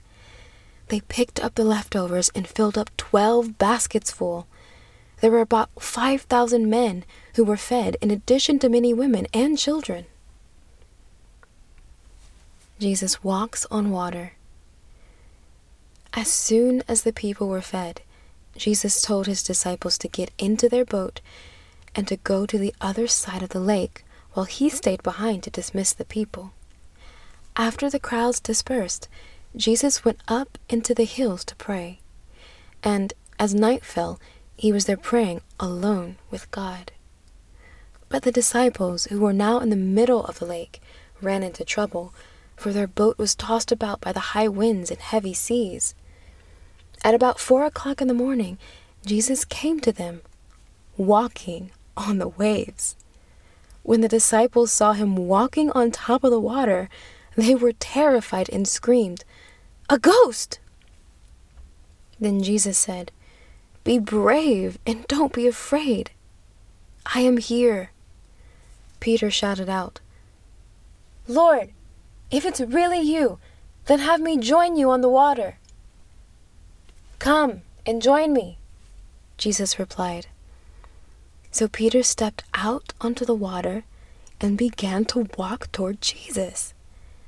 But when he realized how high the waves were, he became frightened and started to sink. "Save me, Lord!" he cried out. Jesus immediately stretched out his hand and lifted him up and said, "What little faith you have! Why would you let doubt win?" And the very moment they both stepped into the boat, the raging wind ceased. Then all the disciples crouched down before him and worshipped Jesus. They said in adoration, "You are truly the Son of God." After they crossed over and landed at Gennesaret, the people living there quickly recognized who he was. They were quick to spread the news throughout the surrounding region that Jesus had come to them. So they brought him all their sick, begging him to let them touch the fringe of his robe, and everyone who touched it was instantly healed. Matthew chapter 15. Jesus breaks religious traditions. Then the Pharisees and religious scholars came from Jerusalem and approached Jesus with this question: "Why do your disciples ignore the traditions of our elders? For example, they don't ceremonially wash their hands before they eat bread." Jesus answered, "And why do you ignore the commandment of God because of your traditions? For didn't God say, 'Honor your father and mother,' and 'Whoever abuses or insults his father or mother must be put to death'? But you teach that it's permissible to say to your parents when they are in financial need, 'Whatever gift you would have received from me, I can keep for myself, since I dedicated it as an offering to God.' This doesn't honor your father or mother, and you have elevated your tradition above the words of God. Frauds and hypocrites! Isaiah described you perfectly when he said, 'These people honor me only with their words, for their hearts are so very distant from me. They pretend to worship me, but their worship is nothing more than the empty traditions of men.'" Then Jesus turned to the crowd and said, "Come, listen, and open your heart to understand. What truly contaminates a person is not what he puts into his mouth, but what comes out of his mouth. That's what makes people defiled." Then his disciples approached him and said, "Don't you know that what you just said offended the Pharisees?" Jesus replied, "Every plant that my heavenly Father didn't plant is destined to be uprooted. Stay away from them, for they're nothing more than blind guides. Do you know what happens when a blind man pretends to guide another blind man? They both stumble into a ditch." Peter spoke up and said, "Will you explain to us what you mean by your parable?" Jesus said, "Even after all that I've taught you, you still remain clueless? Is it hard to understand that whatever you eat enters the stomach only to pass out into the sewer? But what comes out of your mouth reveals the core of your heart. Words can pollute, not food. You will find living within an impure heart evil ideas, murderous thoughts, adultery, sexual immorality, theft, lies, and slander. That's what pollutes a person. Eating with unwashed hands doesn't defile anyone." A Lebanese woman's faith. Then Jesus left and went north into the non-Jewish region of Lebanon. He encountered there a Canaanite woman who screamed out to him, "Lord, Son of David, show mercy to me. My daughter is horribly afflicted by a demon that torments her." But Jesus never answered her. So his disciples said to him, "Why do you ignore this woman who is crying out to us?" Jesus said, "I've only been sent to the lost sheep of Israel." But she came and bowed down before him and said, "Lord, help me." Jesus responded, "It's not right for a man to take bread from his children and throw it out to the dogs." "You're right, Lord," she replied. "But even puppies get to eat the crumbs that fall from the prince's table."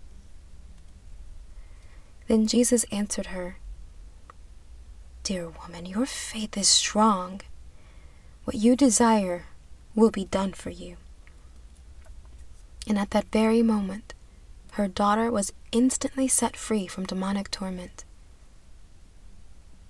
Jesus heals many others. After leaving Lebanon, Jesus went to Lake Galilee and climbed a hill nearby and sat down. Then, huge crowds of people streamed up the hill, bringing with them the lame, blind, deformed, mute, and many others in need of healing. They laid them at Jesus' feet, and he healed them all.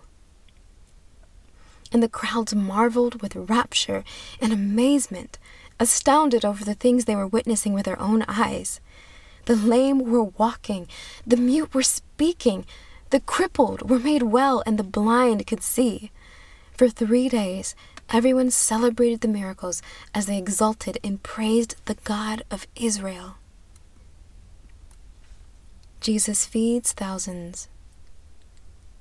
Jesus called his disciples to himself and said, "I care deeply about all these people, for they've already been with me for 3 days without food. I don't want to send them away fasting, or else they may be overcome by weakness on their journey home." So the disciples said to him, "Where in the world are we going to find enough food in this desolate place to feed this crowd?" "How many barley loaves do you have?"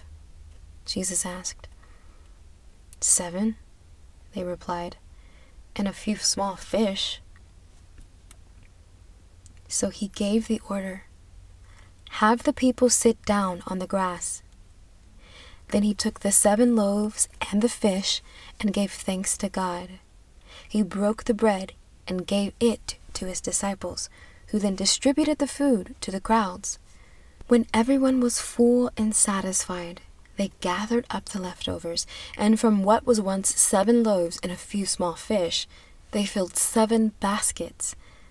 There were 4,000 men who ate the food Jesus multiplied, and even more, including the women and children. After dismissing the crowd, Jesus got into the boat and crossed over to the region of Magdala. Matthew chapter 16. The demand for a sign from heaven. One day, some of the Pharisees and those of the Jewish sect known as the Sadducees approached Jesus, insisting that he prove to them that he was the Messiah. "Show us a supernatural sign from heaven," they demanded. Jesus answered, "You can read the signs of the weather, for you say, 'Red sky at night, sailors delight,' and 'Red sky in the morning, sailors take warning.' You're so apt at forecasting the weather by looking at the sky, but you're absolutely clueless in reading the obvious signs of the times. A wicked and wayward generation asks for signs, but the only sign I provide for you will be the sign of Jonah the prophet." Then he turned away and left them. The hypocrisy of the Pharisees and Sadducees. Later, as Jesus and his disciples crossed over to the other side of Lake Galilee, the disciples realized that they had forgotten to bring any loaves of bread. Jesus spoke up and said, "Watch out for the yeast of the Pharisees and the Sadducees." Thinking Jesus was scolding them over not bringing bread, they whispered among themselves. Knowing their thoughts, Jesus said to them, "You have such little faith. Why are you arguing with one another about having no bread? Are you so slow to understand? Have you forgotten the miracle of feeding the 5,000 families, and how each of you ended up with a basket full of fragments? And how 7 loaves of bread fed 4,000 families with baskets left over? Don't you understand? I'm not talking about bread, but I'm warning you to avoid the yeast of the Pharisees and the Sadducees." Then finally, they realized he wasn't talking about yeast found in bread, but the error of the teachings of the Pharisees and the Sadducees. Peter's revelation of Christ. When Jesus came to Caesarea Philippi, he asked his disciples this question: "What are the people saying about me, the Son of Man? Who do they believe I am?" They answered, "Some are convinced you are John the Baptizer. Others say you are Elijah reincarnated, or Jeremiah, or one of the other prophets. But you, who do you say that I am?" Jesus asked. Simon Peter spoke up and said, "You are the Anointed One, the Son of the living God."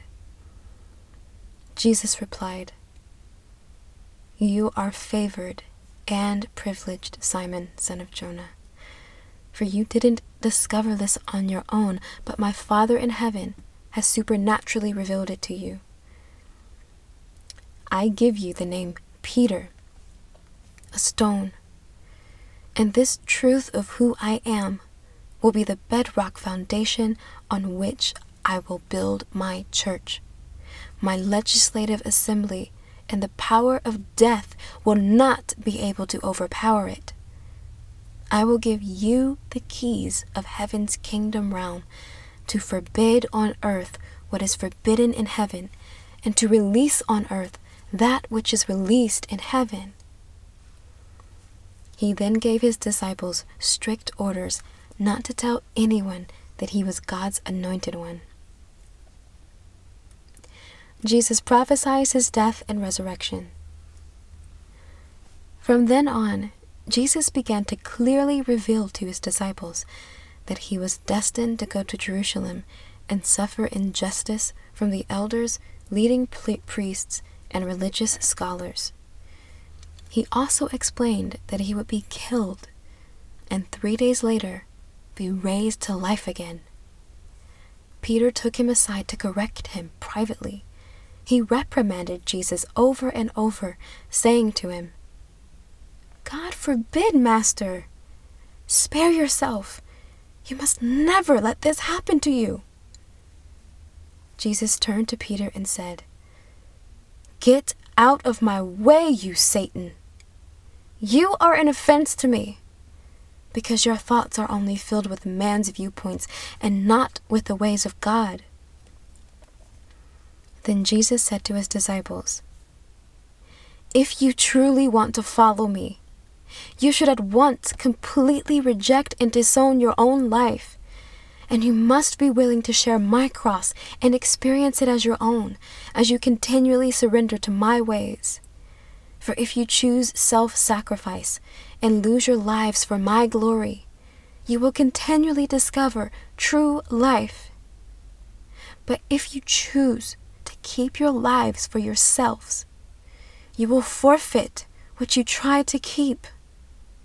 For even if you were to gain all the wealth and power of this world with everything it could offer you at the cost of your own life, what good would that be? And what could be more valuable to you than your own soul?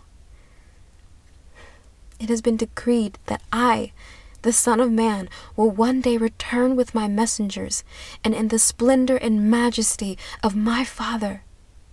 And then I will reward each person according to what they have done. But I promise you, there are some standing here now who won't experience death until they have witnessed the coming of the Son of Man in the presence and the power of the kingdom realm of God." Matthew chapter 17. Jesus' glorious transfiguration. 6 days later, Jesus took Peter and the two brothers Jacob and John and hiked up a high mountain to be alone. Then Jesus' appearance was dramatically altered. A radiant light, as bright as the sun, poured from his face, and his clothing became luminescent, dazzling like lightning. He was transfigured before their very eyes. Then suddenly Moses and Elijah appeared, and they spoke with Jesus. Peter blurted out, Lord, it's so wonderful that we're all here together. If you want, I'll construct 3 shrines, one for you, one for Moses, and one for Elijah." But while Peter spoke, a radiant cloud composed of light spread over them, enveloping them all. And God's voice suddenly spoke from the cloud, saying, "This is my dearly loved Son, the constant focus of my delight. Listen to him." The 3 disciples were dazed and terrified by this phenomena, and they fell face down to the ground. But Jesus walked over and touched them, saying, "Get up and stop being afraid." When they finally opened their eyes and looked around, they saw no one else but Jesus. As they all hiked down the mountain together, Jesus ordered them, "Don't tell anyone of the divine appearance you just witnessed. Wait until the Son of Man is raised from the dead." His disciples asked him, "Why do all the religious scholars insist that Elijah must first appear before the Anointed One comes?" He answered them, "They're right. Elijah must come first and restore all things. But Elijah has already appeared. And yet they didn't recognize him, so they did to him whatever they pleased. And the Son of Man is destined to suffer the same abuse as what they did to him." Then the disciples realized that Jesus was referring to John the Baptizer all along. Unbelief hinders healing. They came to where a large crowd had gathered to wait for Jesus. A man came and knelt before him and said, "Lord, please show your tender mercy toward my son. He has a demon who afflicts him. He has epilepsy, and he suffers horribly from seizures. He often falls into the cooking fire or into the river. I brought him to your followers, but they weren't able to heal him." Jesus replied, "Where is your faith? Can't you see how wayward and wrong this generation is? How much longer do I stay with you and put up with your doubts? Bring your son to me." Then Jesus rebuked the demon, and it came out of him, and the boy was instantly healed. Later, the disciples came to him privately and asked, "Why couldn't we cast out the demon?" He told them, "It was because of your lack of faith. I promise you, if you have faith inside of you, no bigger than the size of a small mustard seed, you can say to this mountain, 'Move away from here and go over there,' and you will see it move. There is nothing you can't do." But this kind of demon is cast out only through prayer and fasting. Jesus prophesies again of his death and resurrection. When they all gathered together in Galilee, Jesus said to them, "The Son of Man is going to be betrayed and turned over to his enemies. They will kill him, and in 3 days he will be resurrected." When the disciples heard these words, they were devastated. The miracle of a coin in a fish's mouth. After they arrived in Capernaum, the collectors of the temple tax approached Peter and asked, "Does your teacher pay the tax for the upkeep of the temple like the rest of us?" "Of course he does," Peter answered. When Peter walked into the house, and before he had a chance to speak, Jesus spoke up and said, "Peter, I have a question for you. Who pays tolls or taxes to a king? Is tax collected from the king's own children or from his subjects?" "From his subjects," Peter answered. Jesus replied, "That's right. The children get off free without paying taxes. But so that we don't offend them, go to the lake and throw out your hook, and the first fish that rises up will have a coin in its mouth. It will be the exact amount you need to pay the temple tax for both of us." Matthew chapter 18.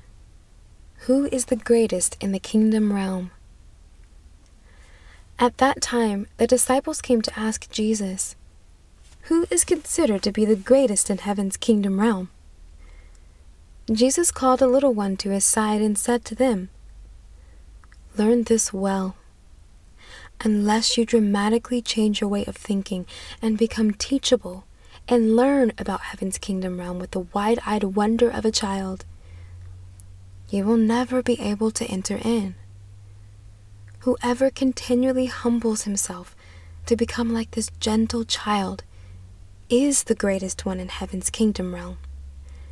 And if you tenderly care for this little one on my behalf, you are tenderly caring for me. But if anyone abuses one of these little ones who believe in me, it would be better for him to have a heavy boulder tied around his neck and be hurled into the deepest sea than to face the punishment he deserves. Misery will come to the one who lures people away into sin. Troubles and obstacles to your faith are inevitable, but great devastation will come to the one guilty of causing others to leave the path of righteousness. If your hand clings to sin, cut it off and throw it away. If your foot continually steps onto sin's path, cut it off and throw it away. For it is better for you to enter into heaven crippled and maimed than to have both hands and feet and be thrown into eternal fire. And if your eye is always focusing on sin, pluck it out and throw it away. For it is better for you to enter into heaven with one eye than to be thrown into hellfire with two. Be careful that you not corrupt one of these little ones, for I can assure you that in heaven each of their angelic guardians have instant access to my heavenly Father. A parable of the lost lamb. The Son of Man has come to give life to anyone who is lost. Think of it this way. If a man owns 100 sheep and one lamb wanders away and is lost, won't he leave the 99 grazing on the hillside and go out and thoroughly search for the one lost lamb? And if he finds his lost lamb, he rejoices over it more than over the 99 who are safe. Now you should understand that it is never the desire of your heavenly Father that a single one of these humble believers should be lost. Restoring broken relationships. If your fellow believer sins against you, you must go to that one privately and attempt to resolve the matter. If he responds, your relationship is restored. But if his heart is closed to you, then go to him again, taking one or two others with you. You'll be fulfilling what the scripture teaches when it says, "Every word may be verified by the testimony of 2 or 3 witnesses." And if he refuses to listen, then share the issue with the entire church in hopes of restoration. If he still refuses to respond, disregarding the fellowship of his church family, you must disregard him as though he were an outsider on the same level as an unrepentant sinner. Receive this truth. Whatever you forbid on earth will be considered to be forbidden in heaven, and whatever you release on earth will be considered to be released in heaven. Again, I give you an eternal truth. If 2 of you agree to ask God for something in a symphony of prayer, my heavenly Father will do it for you. For wherever 2 or 3 come together in honor of my name, I am right there with them. Unlimited forgiveness. Later, Peter approached Jesus and said, "How many times do I have to forgive my fellow believer who keeps offending me? 7 times? Jesus answered, Not 7 times, Peter, but 70 times 7 times. The lessons of forgiveness in heaven's kingdom realm can be illustrated like this. There once was a king who had servants who had borrowed money from the royal treasury. He decided to settle accounts with each of them. As he began the process, it came to his attention that one of his servants owed him $1 billion. So he summoned the servant before him and said to him, "Pay me what you owe me." When his servant was unable to repay his debt, the king ordered that he be sold as a slave, along with his wife and children and every possession they owned as payment toward his debt. The servant threw himself face down at his master's feet and begged for mercy. "Please be patient with me. Just give me more time and I will repay you all that I owe." Upon hearing his pleas, the king had compassion on his servant and released him and forgave his entire debt. No sooner had the servant left when he met one of his fellow servants who owed him $20,000. He seized him by the throat and began to choke him, saying, "You better pay me right now everything you owe me." His fellow servant threw himself face down at his feet and begged, "Please, be patient with me. If you'll just give me time, I will repay you all that is owed." But the one who had his debt forgiven stubbornly refused to forgive what was owed him. He had his fellow servant thrown into prison and demanded he remain there until he repaid the full debt. When his associates saw what was going on, they were outraged and went to the king and told him the whole story. The king said to him, "You scoundrel! Is this the way you respond to my mercy? Because you begged me, I forgave you the massive debt that you owed me. Why didn't you show the same mercy to your fellow servant that I showed to you?" In a fury of anger, the king turned him over to the prison guards to be tortured until all his debt was repaid. In the same way, my heavenly Father will deal with any of you if you do not release forgiveness from your heart towards your fellow believer. Matthew chapter 19. Questions about divorce. After Jesus finished teaching them, he left Galilee and made his way toward the district of Judea, east of the Jordan River. Massive crowds followed him, and he healed all who were sick. The Pharisees were intent on putting Jesus to the test with difficult questions, so they approached him and asked, "Is it lawful for a man to divorce his wife for any reason?" "Haven't you read the scriptures about creation?" Jesus replied. "The Creator made us male and female from the very beginning. And for this reason, a man will leave his father and mother and live with his wife, and the two will become one flesh. From then on, they are no longer two, but united as one. So what God unites, let no one divide." They responded, "So then why did Moses command us to give a certificate of divorce, and it would be lawful?" Jesus said, "Moses permitted you to divorce because your hearts are so hard and stubborn. But originally there was no such thing.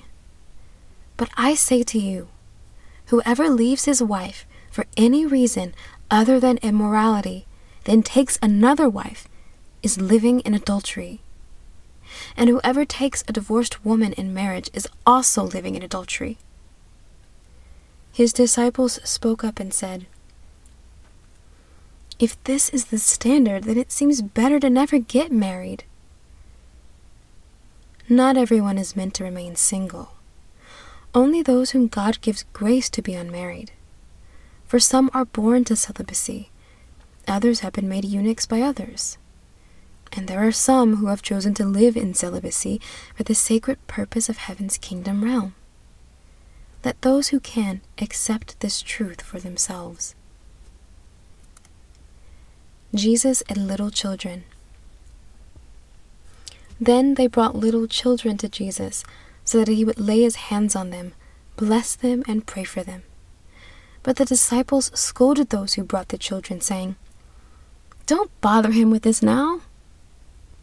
Jesus overheard them and said, "I want little children to come to me, so never interfere with them when they want to come. For heaven's kingdom realm is composed of beloved ones like these." Listen to this truth. No one will enter the kingdom realm of heaven unless he becomes like one of these. Then he laid his hands on each of them and went on his way.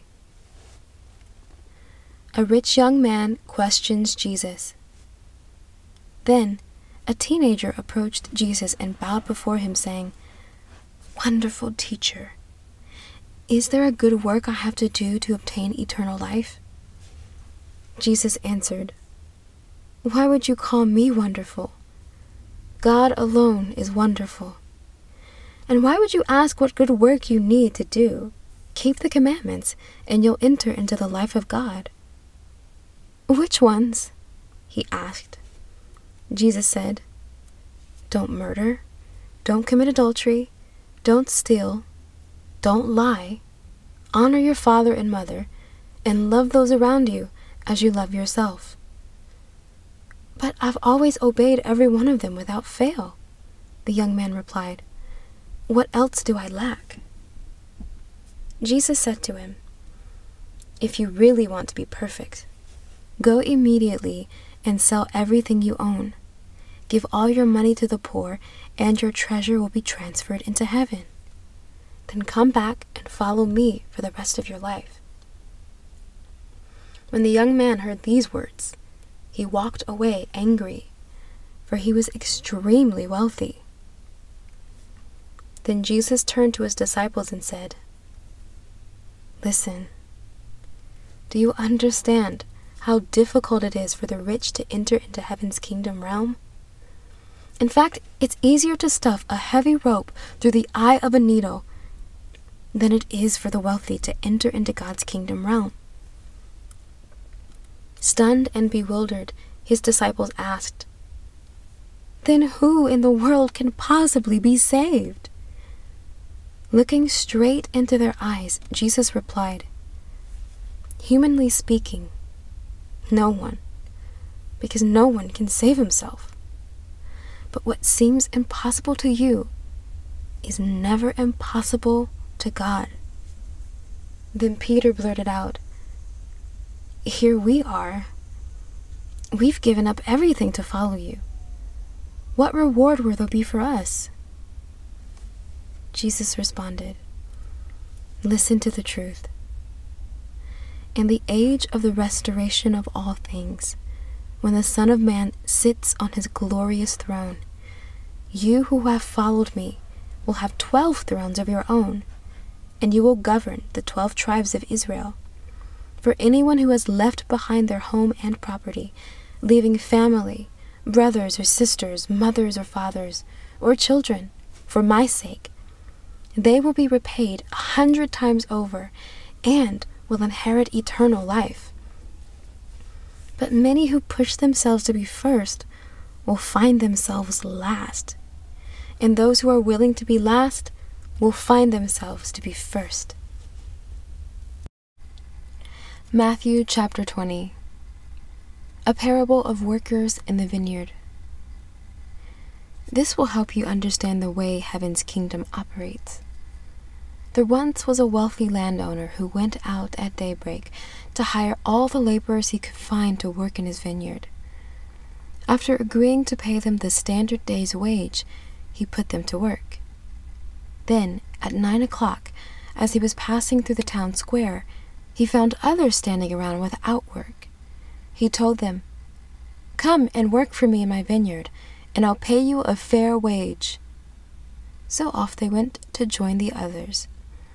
He did the same thing at noon and again at 3 o'clock, making the same arrangements as he did with the others. Hoping to finish his harvest that day, he went to the town square again at 5 o'clock and found more who were idle. So he said to them, "Why have you been here all day without work?" "Because no one hired us," they answered. So he said to them, "Then go and join my crew and work in my vineyard." When evening came, the owner of the vineyard went to his foreman and said, "Call in all the laborers, line them up, and pay them the same wages, starting with the most recent ones I hired and finishing with the ones who worked all day." When those hired late in the day came to be paid, they were given a full day's wage. And when those who had been hired first came to be paid, they were convinced that they would receive more. But everyone was paid the standard wage. When they realized what had happened, they were offended and complained to the landowner, saying, "You're treating us unfairly. They've only worked for 1 hour, while we've slaved and sweated all day under the scorching sun. You've made them equal to us." The landowner replied, "Friends, I'm not being unfair. I'm doing exactly what I said. Didn't you agree to work for the standard wage? If I want to give those who only worked for an hour equal pay, what does that matter to you? Don't I have the right to do what I want with what is mine? Why should my generosity make you jealous of them?" Now you can understand what I meant when I said that the first will end up last, and the last will end up being first. Everyone is invited, but few are chosen. Jesus again prophesies his death. Jesus was about to go to Jerusalem, so he took his 12 disciples aside privately and said to them, "Listen to me. We're on our way to Jerusalem, and I need to remind you that the Son of Man will be handed over to the religious leaders and scholars, and they will sentence him to be executed. And they will hand him over to the Romans to be mocked, tortured, and crucified. Yet 3 days later, he will be raised to life again." The ambition of Jacob and John. The wife of Zebedee approached Jesus with her sons Jacob and John. She knelt before him and asked him for a favor. He said to her, "What is it that you want?" She answered, "Make a decree that these, my sons, will rule with you in your kingdom, one sitting on your right hand, one on your left." Jesus replied, "You don't know what you are asking." Then, looking into the eyes of Jacob and John, Jesus said, "Are you prepared to drink from the cup of suffering that I am about to drink? Are you able to endure the baptism into death that I am about to endure?" They answered him, "Yes, we are able." "You will indeed drink the cup of my suffering and be immersed into my death," Jesus told them. "But to be the ones who sit at the place of highest honor is not mine to decide. My Father is the one who chooses them and prepares them." The other 10 disciples were listening to all of this, and a jealous anger arose among them against the 2 brothers. Jesus, knowing their thoughts, called them to his side and said, "Kings and those with great authority in this world rule oppressively over their subjects, like tyrants. But this is not your calling. You will lead by a completely different model. The greatest one among you will live as the one who is called to serve others, because the greatest honor and authority is reserved for the one with the heart of a servant. For even the Son of Man did not come expecting to be served by everyone, but to serve everyone, and to give his life in exchange for the salvation of many." 2 blind men healed. As Jesus approached Jericho, an immense crowd gathered and followed him, and there were 2 blind men sitting on the roadside. When they heard that it was Jesus passing by, they shouted, Son of David, show us mercy, Lord." Those in the crowd scolded them and told them to be quiet.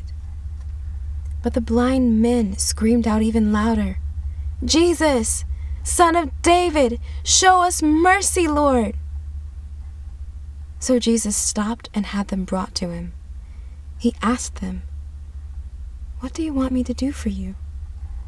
They said, "Lord, we want to see. Heal us." Jesus was deeply moved with compassion toward them, so he touched their eyes, and instantly they could see. Jesus said to them, "Your faith has healed you." And all the people praised God because of this miracle, and the two men became his followers from that day onward. Matthew chapter 21. Jesus' triumphal entry into Jerusalem. Now, as they were approaching Jerusalem, they arrived at the place of the stables near the Mount of Olives. Jesus sent 2 of his disciples ahead, saying, "As soon as you enter the village, you will find a donkey tethered along with her young colt. Untie them both and bring them to me. And if anyone stops you and asks, 'What are you doing?' just tell them, 'The Lord of all needs them,' and he will let you take them." All of this happened to fulfill the prophecy. "Tell Zion's daughter, 'Look, your king arrives. He's coming to you full of gentleness, sitting on a donkey, riding on a donkey's colt.'" So the 2 disciples went on ahead and did as Jesus had instructed them. They brought the donkey and her colt to him and placed their cloaks and prayer shawls on the colt, as Jesus rode on it. Then an exceptionally large crowd gathered and carpeted the road before him with their cloaks and prayer shawls. Others cut down branches from trees and spread them in his path. Jesus rode in the center of the procession, crowds going before him and crowds coming behind him, and they all shouted, "Bring the victory, Lord, Son of David! He comes with the blessings of being sent from the Lord Yahweh. We celebrate with praises to God in the highest." As Jesus entered Jerusalem, the people went wild with excitement. The entire city was thrown into an uproar. Some asked, "Who is this man?" And the crowds shouted back, "This is Jesus! He's the prophet from Nazareth of Galilee." Jesus in the temple. Upon entering Jerusalem, Jesus went directly into the temple area and drove away all the merchants who were buying and selling their goods.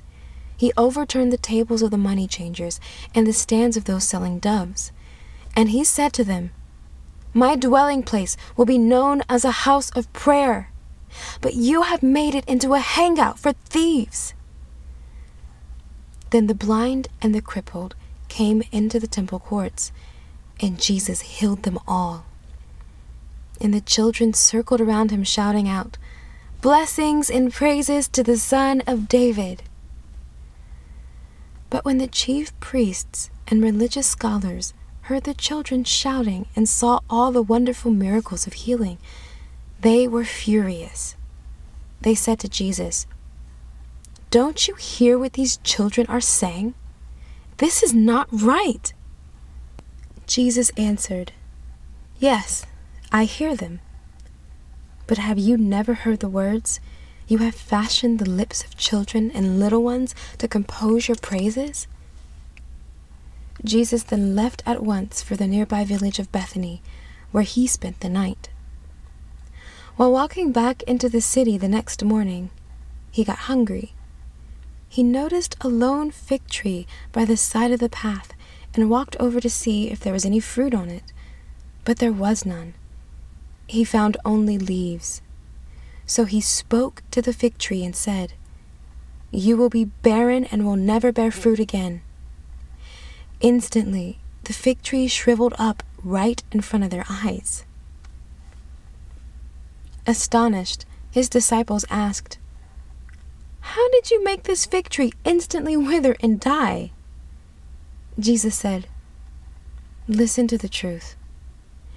If you have no doubt of God's power and speak out of faith's fullness, you can be the ones who speak to a tree and it will wither away. Even more than that, you could say to this mountain, 'Be lifted up and be thrown into the sea,' and it will be done. Everything you pray for with the fullness of faith, you will receive." The authority of Jesus. After this, Jesus went into the temple courts and taught the people. The leading priests and Jewish elders approached him and interrupted him and asked, "By what power do you do these things? And who granted you the authority to teach here?" Jesus answered them, "I too have a question to ask you. If you can answer this question, then I will tell you by what power I do these things. From where did John's authority to baptize come from? From heaven or from people?" They stepped away and debated among themselves, saying, "How shall we answer this? If we say from heaven, he will say to us, 'Then why didn't you respond to John and believe what he said?' But if we deny that God gave him his authority, we'll be mobbed by the people, for they're convinced that John was God's prophet." So they finally answered, "We don't know." "Then neither will I tell you from where my power comes to do these things," he replied. The parable of two sons. Jesus said to his critics, "Tell me what you think about this parable. There once was a man with two sons. The father came to the first and said, 'Son, I want you to go and work in the vineyard today.' The son replied, 'I'd rather not.' But afterward, he deeply regretted what he said to his father, changed his mind, and decided to go to the vineyard. The father approached the second son and said the same thing to him. The son replied, 'Father, I will go and do as you have said.' But he never did. He didn't go to the vineyard. Tell me now, which of these two sons did the will of his father?" They answered him, "The first one." Jesus said, "You're right. For many sinners, tax collectors, and prostitutes are going into God's kingdom realm ahead of you. John came to show you the path of goodness and righteousness, yet the despised and outcasts believed in him, but you did not. When you saw them turn, you neither repented of your ways nor believed his words." The parable of the rejected son. Pay close attention to this parable. Jesus said, "There once was an honorable man who planted a vineyard. He built a fence around it, dug out a pit for pressing the grapes, and erected a watchtower. Afterward, he leased the land to tenant farmers and then went a distance away. At harvest time, he sent his servants to the tenants to collect the portion that was due him as the lord of the vineyard. But the tenants seized his servants and beat one, killed another, and stoned another. So the landowner sent other servants, even more than at first, but they were mistreated the same way.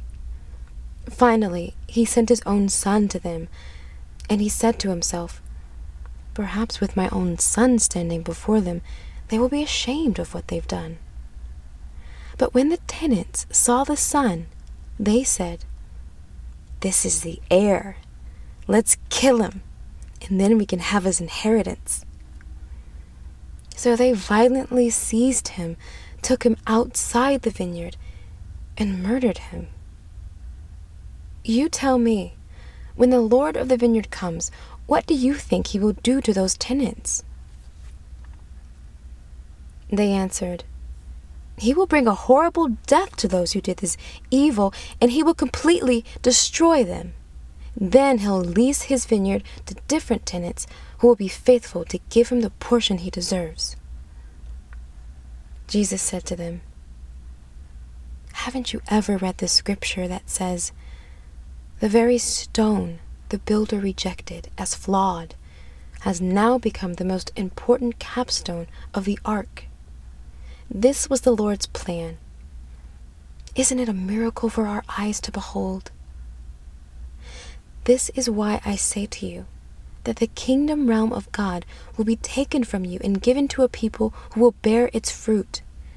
The one who comes against this stone will be broken, but the one on whom it falls will be pulverized. When the leading priests and the Pharisees realized that the parable was referring to them, they were outraged and wanted to arrest him at once. But they were afraid of the reaction of the crowds because the people considered him to be a prophet. Matthew chapter 22. Parable of the Wedding Feast. As was his custom, Jesus continued to teach the people by using allegories. He illustrated the reality of heaven's kingdom realm by saying, "There once was a king who arranged an extravagant wedding feast for his son. On the day the festivities were set to begin, he sent his servants to summon all the invited guests, but they chose not to come. So the king sent even more servants to inform the invited guests, saying, 'Come, for the sumptuous feast is now ready. The oxen and the fatted cattle have been killed, and everything is prepared. So come to the wedding feast for my son and his bride.' But the invited guests were not impressed. One was preoccupied with his business, another went off to his farming enterprise, and the rest seized the king's messengers and shamefully mistreated them and even killed them. This infuriated the king, so he sent his soldiers to execute those murderers and had their cities burned to the ground. Then the king said to his servants, 'The wedding feast is ready, yet those who had been invited to attend didn't deserve the honor. Now, I want you to go into the streets and alleyways and invite anyone and everyone you find to come and enjoy the wedding feast in honor of my son.' So the servants went out into the city streets and invited everyone to come to the wedding feast, good and bad alike, until the banquet hall was crammed with people. Now, when the king entered the banqueting hall, he looked with glee over all his guests. But then he noticed a guest who was not wearing the wedding robe provided for him. So he said, 'My friend, how is it that you're here and you're not wearing your wedding garment?' But the man was speechless. Then the king turned to his servants and said, 'Tie him up and throw him into the outer darkness, where there will be great sorrow and weeping and grinding of teeth.' For everyone is invited to enter in, but few respond in excellence." The Pharisees tried to entrap Jesus. Then the Pharisees came together to make a plan to entrap Jesus with his own words. So they sent some of their disciples together with some of the staunch supporters of Herod. They said to Jesus, "Teacher, we know that you're an honest man, full of integrity, and you teach us the truth of God's ways. We can clearly see that you're not one who speaks only to win the people's favor, because you speak the truth without regard to the consequences. So tell us then, what do you think? Is it proper for us Jews to pay taxes to Caesar or not?" Jesus knew the malice that was hidden behind their cunning ploy and said, "Why are you testing me, you impostors who think you have all the answers? Show me one of the Roman coins." So they brought him a silver coin used to pay the tax. "Now, tell me, whose head is on this coin and whose inscription is stamped on it?" "Caesar's," they replied. Jesus said, "Precisely, for the coin bears the image of the Emperor Caesar. Well then, you should pay the emperor what is due to the emperor." but because you bear the image of God, give back to God all that belongs to Him." The impostors were baffled in the presence of all the people, and were unable to trap Jesus with his words. So they left, stunned by Jesus' words. Marriage and the resurrection. Some of the Sadducees, a religious group that denied there was a resurrection of the dead, came to ask Jesus this question: "Teacher, the law of Moses teaches that if a man dies before he has children, his brother should marry the widow and raise up children for his brother's family line. Now, there was a family with 7 brothers. The oldest got married, but soon died, leaving his widow for his brother. The second brother married and also died, and the third also. This was repeated down to the 7th brother, when finally the woman also died. So here's our dilemma. Which of the 7 brothers will be the woman's husband when she's resurrected from the dead, since they all were once married to her?" Jesus answered them, "You are deluded, because your hearts are not filled with the revelation of the Scriptures or the power of God.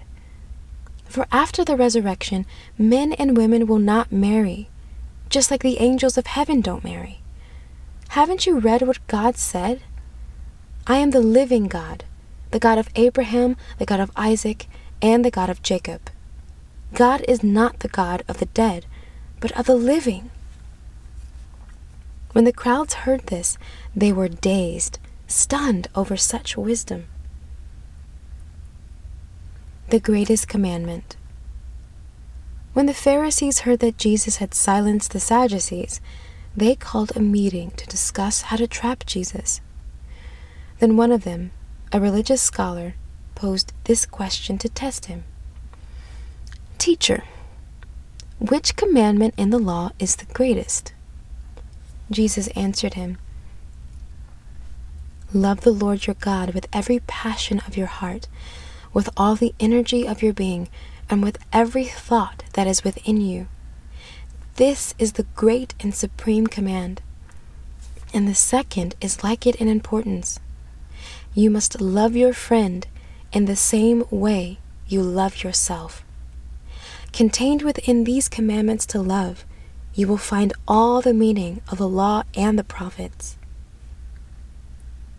Jesus, Son of David, Lord of David. While all the Pharisees were gathered together, Jesus took the opportunity to pose a question of his own. "What do you think about the Anointed One? Whose son is he?" "The Son of David," they replied. Then Jesus said to them, "How is it that David, inspired by the Holy Spirit, could call his son the Lord? For didn't he say, 'The Lord Jehovah said to my Lord, sit near me in the place of authority until I subdue all your enemies under your feet'? So how could David call his own son the Lord Jehovah?" No one could come up with an answer. And from that day on, no one of the Pharisees had the courage to question Jesus any longer.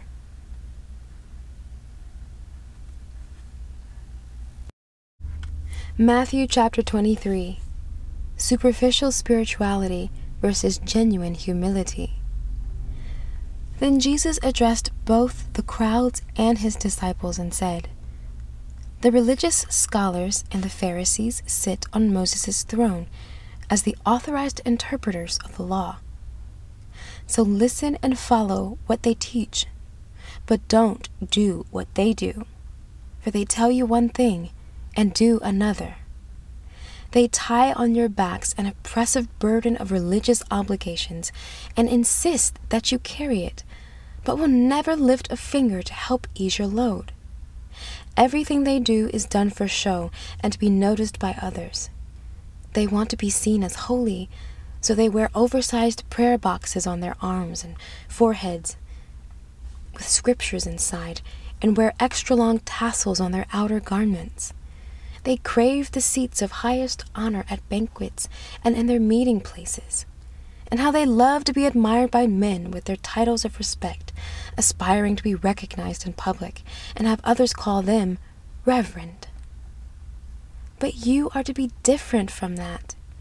You are not to be called master, for you have only one master, and you are all brothers and sisters.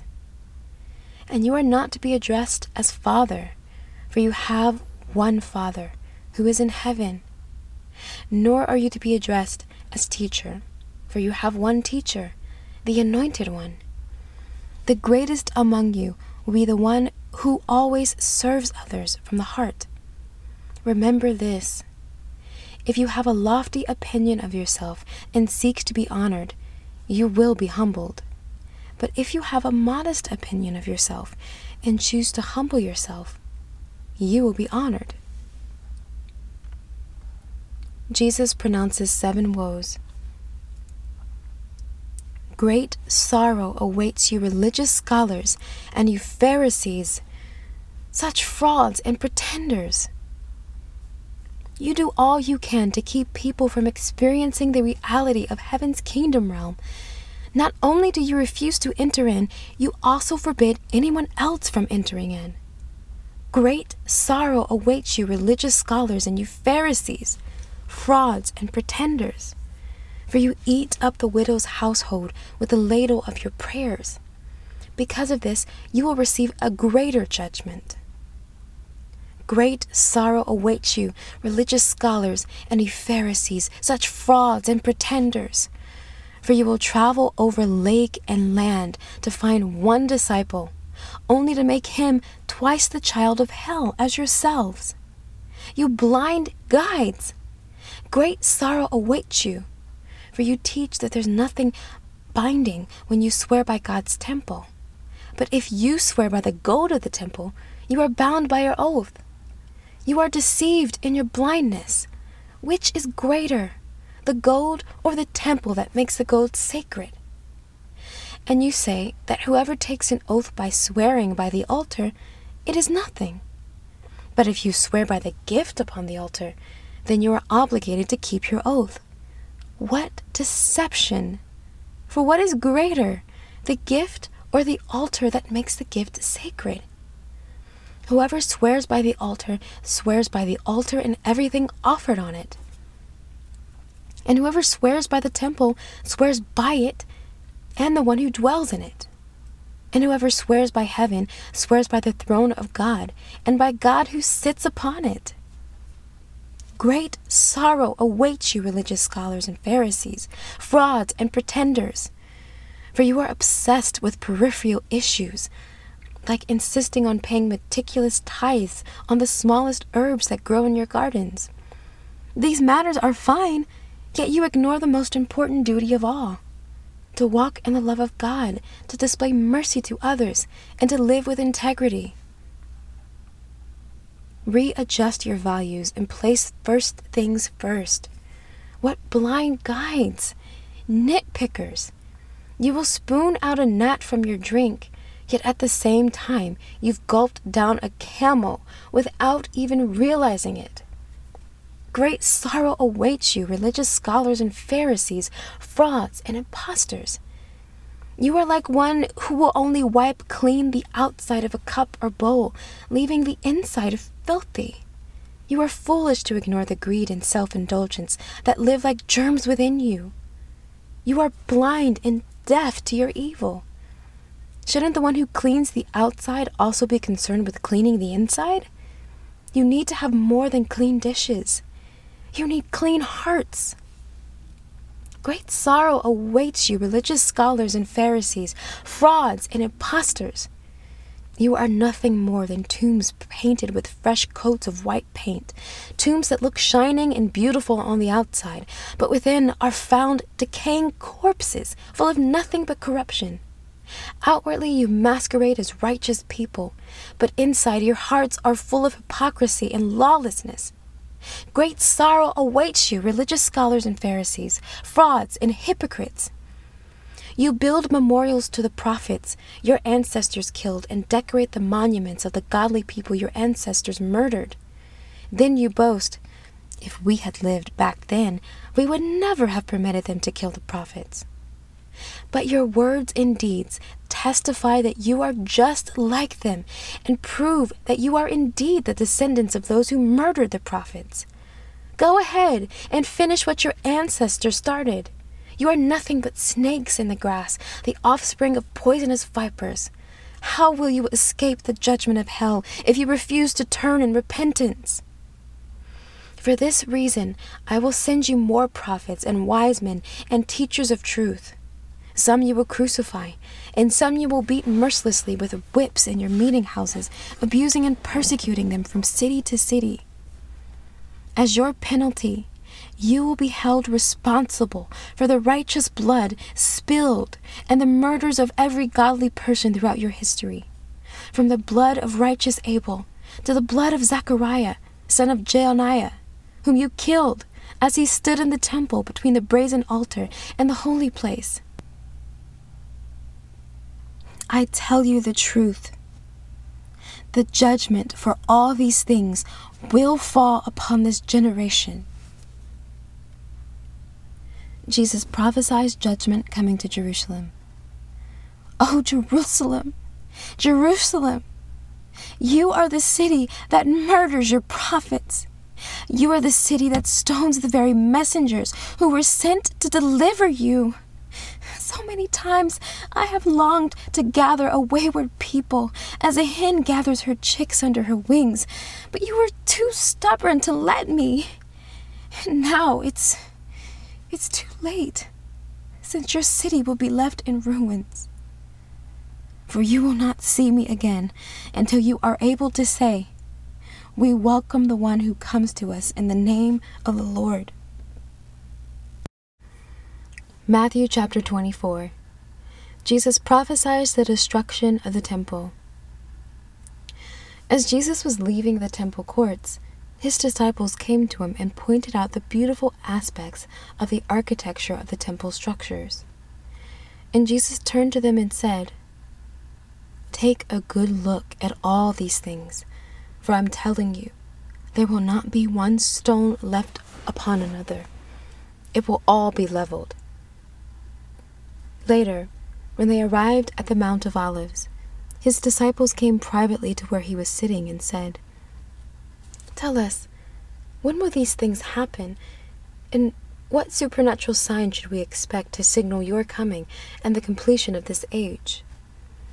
Jesus answered, "At that time, deception will run rampant. So beware that you are not fooled. For many will appear on the scene claiming my authority, or saying about themselves, 'I am God's anointed,' and they will lead many astray. You will hear of wars nearby and revolutions on every side, with more rumors of wars to come. Don't panic or give in to your fears, for the breaking apart of the world's system is destined to happen. But it won't yet be the end. It will still be unfolding. Nations will go to war against each other, and kingdom against kingdom. And there will be terrible earthquakes, seismic events of epic proportion, horrible epidemics, and famines in place after place. This is how the first contractions and birth pains of the new age will begin. Persecution of believers. You can expect to be persecuted, even killed, for you will be hated by all the nations because of your love for me. Then many will stop following me and fall away, and they will betray one another and hate one another. And many lying prophets will arise, deceiving multitudes and leading them away from the path of truth. There will be such an increase of sin and lawlessness that those whose hearts once burned with passion for God and others will grow cold. But keep your hope to the end, and you will experience life and deliverance.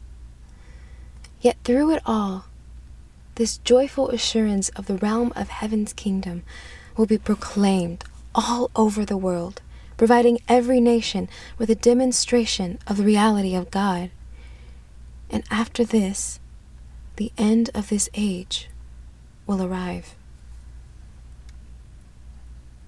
The detestable idol that brings misery. When you witness what Daniel prophesied, the disgusting destroyer taking its stand in the holy place, let the reader learn. Then those in the land of Judah must escape to the higher ground. On that day, if you happen to be outside, don't go back inside to gather belongings.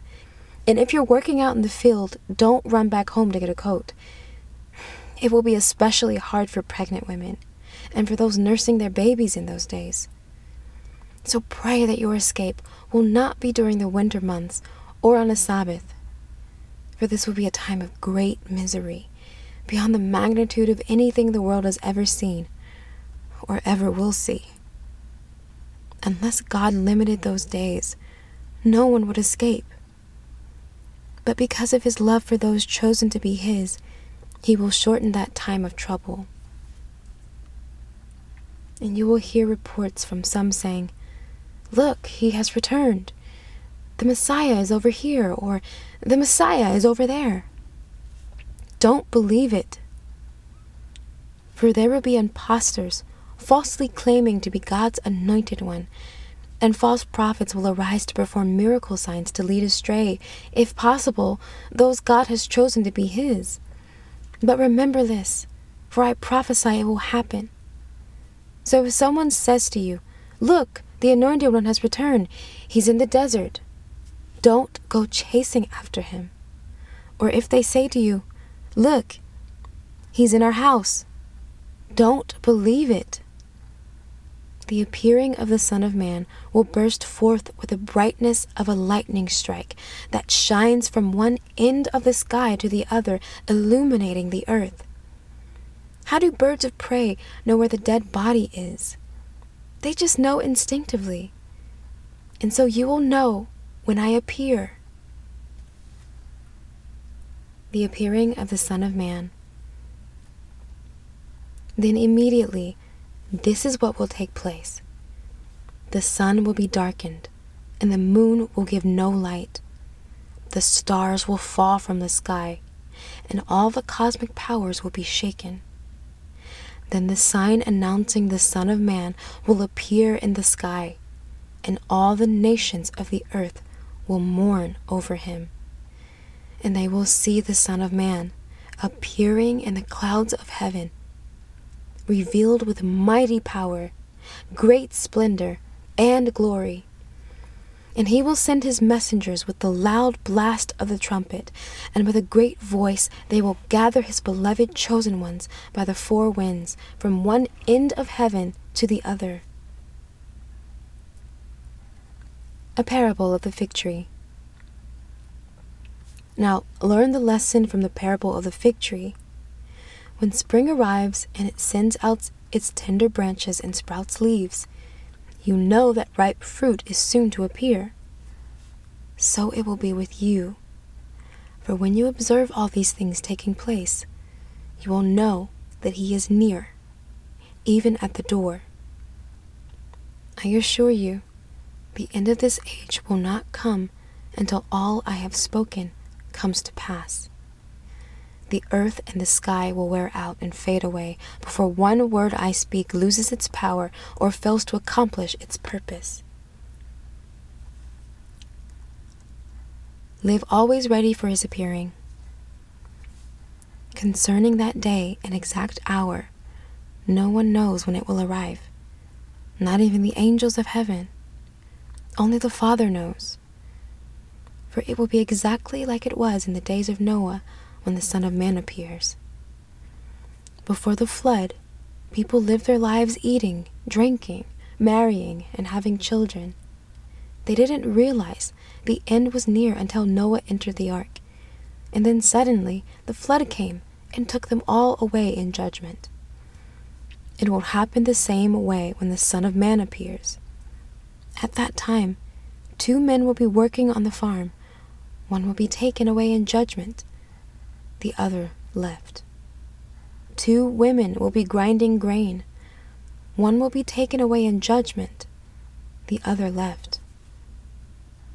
This is why you must stay alert, because no one knows the day your Lord will come. But realize this: if a homeowner had known what time of night the burglar would come to rob his house, he would have been alert and ready and not let his house be robbed. So always be ready, alert, and prepared, because at an hour when you're not expecting him, the Son of Man will come. The wise and faithful servant. Who is the one qualified to oversee the master's house? He will be a reliable servant who is wise and faithful, one he can depend on. The master will want to give him the responsibility of overseeing others in his house, for his servant will lead them well and give them food at the right time. What joy and blessing will come to that faithful servant when the master comes home to find him serving with excellence. I can promise you, the master will raise him up and put him in charge of all that he owns. But the evil servant says in his heart, "My master delays his coming, and who knows when he'll return?" And because of the delay, the servant mistreats those in his master's household. Instead of caring for the ones he was appointed to serve, he abuses the other servants and gives himself over to eating and drinking with drunkards. Let me tell you what will happen to him. His master will suddenly return at a time that surprises him, and he will remove the abusive, selfish servant from his position of trust, and the master will cut him in two and assign him to the place of great sorrow and anguish, along with all the other pretenders and unbelievers. Matthew chapter 25, a parable about 10 virgins. At the time my coming draws near, heaven's kingdom realm can be compared to 10 maidens who took their oil lamps and went outside to meet the bridegroom and his bride. 5 of them were foolish and ill-prepared, for they took no extra oil for their lamps. 5 of them were wise and sensible, for they took flasks of olive oil with their lamps. When the bridegroom didn't come when they expected, they all grew drowsy and fell asleep. Then suddenly, in the middle of the night, they were awakened by the shout, "Get up! The bridegroom is here! Come out and have an encounter with him!" So all the girls got up and trimmed their lamps. But the foolish ones were running out of oil, so they said to the 5 wise ones, "Share your oil with us, because our lamps are going out." "We can't," they replied. "We don't have enough for all of us. You'll have to go and buy some for yourselves." While the 5 girls were out buying oil, the bridegroom appeared. Those who were ready and waiting were escorted inside with him and the wedding party to enjoy the feast. And then the door was locked. Later, the 5 foolish girls came running up to the door and pleaded, "Lord, Lord, let us come in." But he called back, "Go away. Do I know you? I can assure you, I don't even know you." That is the reason you should always stay awake and be alert, because you don't know the day or hour when the bridegroom will appear. A parable about financial stewardship. Again, heaven's kingdom realm is like the wealthy man who went on a long journey and summoned all his trusted servants and assigned his financial management over to them. Before he left on his journey, he entrusted a bag of 5,000 gold coins to one of his servants, to another a bag of 2,000 gold coins, and to the third a bag of 1,000 gold coins, each according to his ability to manage. The one entrusted with 5,000 gold coins immediately went out and traded with the money, and he doubled his investment. In the same way, the one who was entrusted with 2,000 gold coins traded with the sum and likewise doubled his investment. But the one who had been entrusted with 1,000 gold coins dug a hole in the ground and buried his master's money. After much time had passed, the master returned to settle accounts with his servants. The one who was entrusted with 5,000 gold coins came and brought 10,000, saying, "See, I have doubled your money." Commending his servant, the master replied, "You have done well, and proven yourself to be my loyal and trustworthy servant. Because you have been a faithful steward to manage a small sum, now I will put you in charge of much, much more. You will experience the delight of your master, who will say to you, 'Come, celebrate with me.'" Then the one who had been entrusted with 2,000 gold coins came in and said, "See, my master, I have doubled what you have entrusted to me." Commending his servant, the master replied, "You have done well, and proven yourself to be my loyal and trustworthy servant. Because you were faithful to manage a small sum, now I will put you in charge of much, much more. You will experience the delight of your master, who will say to you, 'Come, celebrate with me.'" Then the one who had been entrusted with 1,000 gold coins came to his master and said, "Look, sir, I know that you are a hard man to please, and you're a shrewd and ruthless businessman who grows rich on the backs of others. I was afraid of you, so I went and hid your money and buried it in the ground. But here it is. Take it. It's yours." Angered by what he heard, the master said to him, "You're an untrustworthy and lazy servant. If you knew I was a shrewd and ruthless businessman who always makes a profit, why didn't you deposit my money in the bank? Then I would have received it all back with interest when I returned. But because you were unfaithful, I will take the 1,000 gold coins and give them to the one who has 10,000. For the one who has will be given more until he overflows with abundance. And the one with hardly anything, even what little he has, will be taken from him."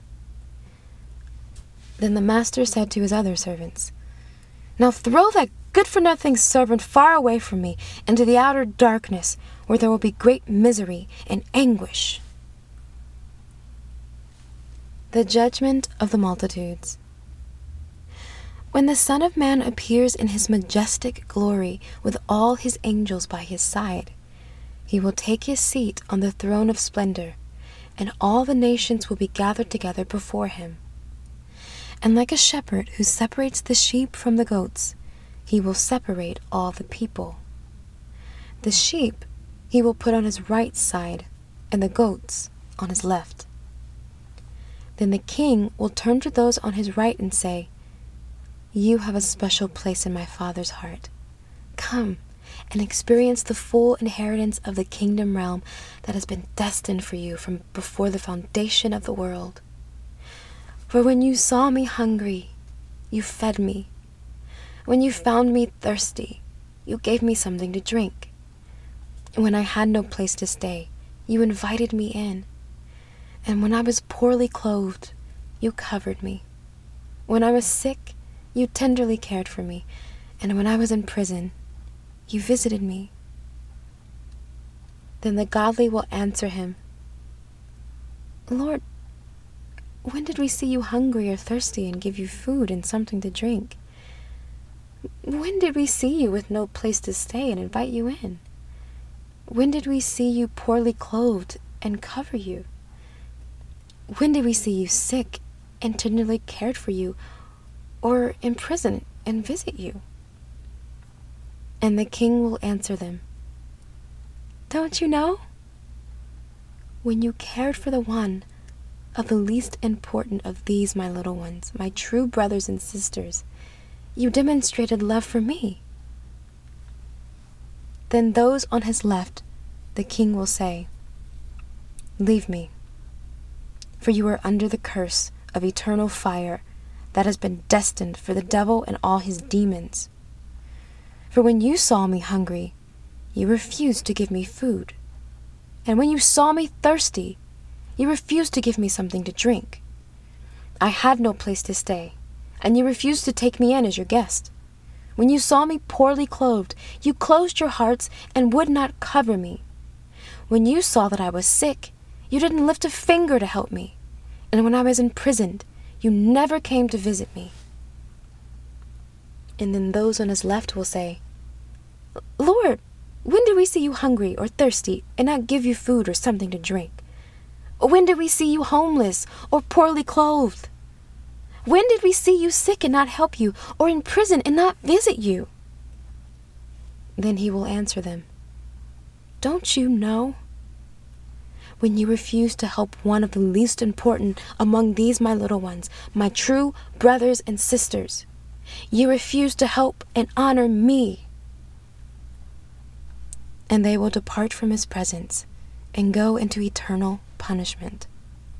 But the godly and beloved sheep will enter into eternal bliss. Matthew chapter 26. Jesus prophesies his crucifixion.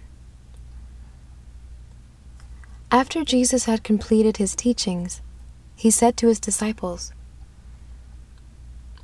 "You know that the feast of the Passover begins in 2 more days. That's when the Son of Man is to be betrayed and handed over to be crucified."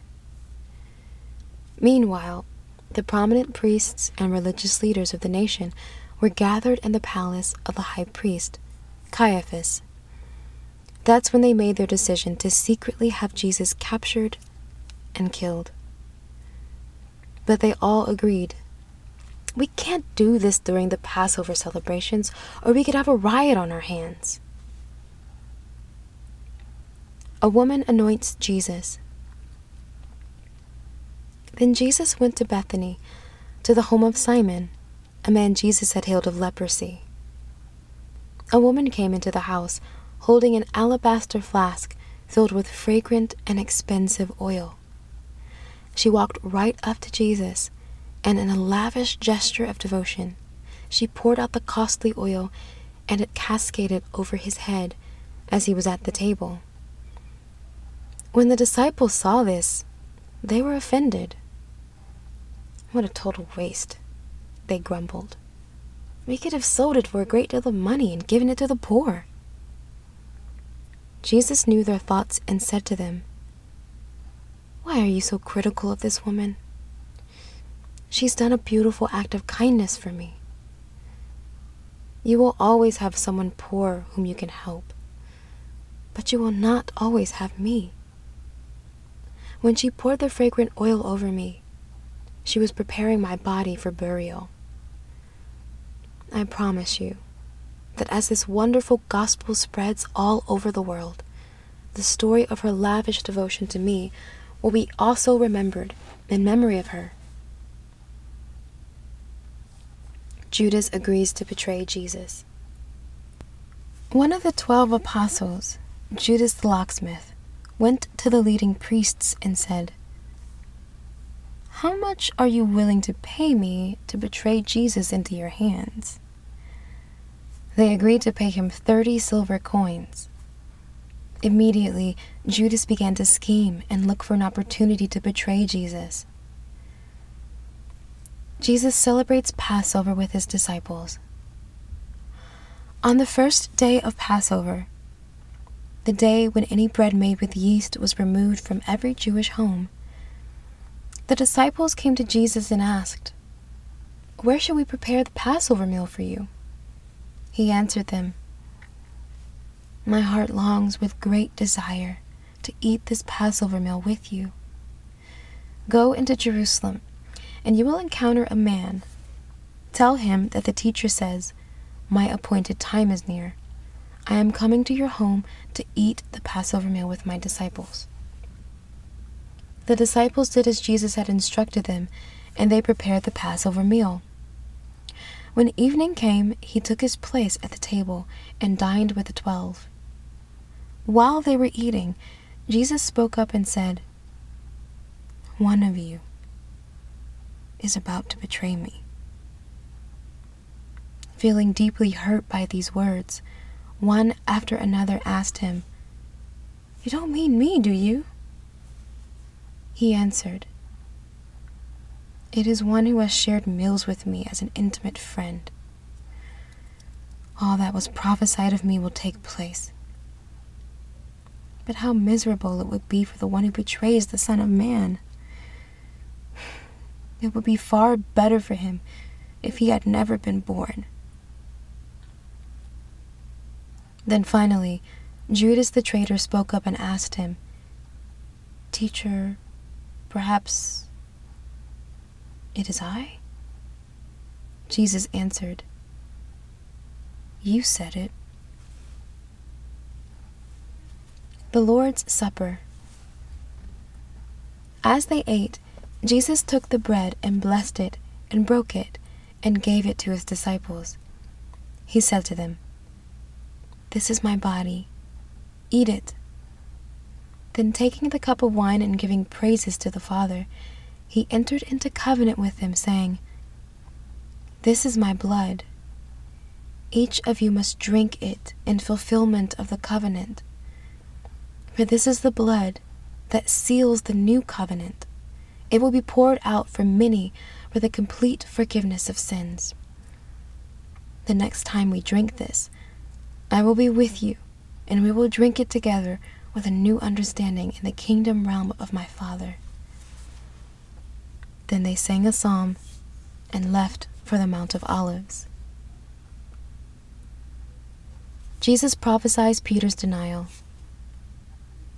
Along the way, Jesus said to them, "Before the night is over, you will all desert me."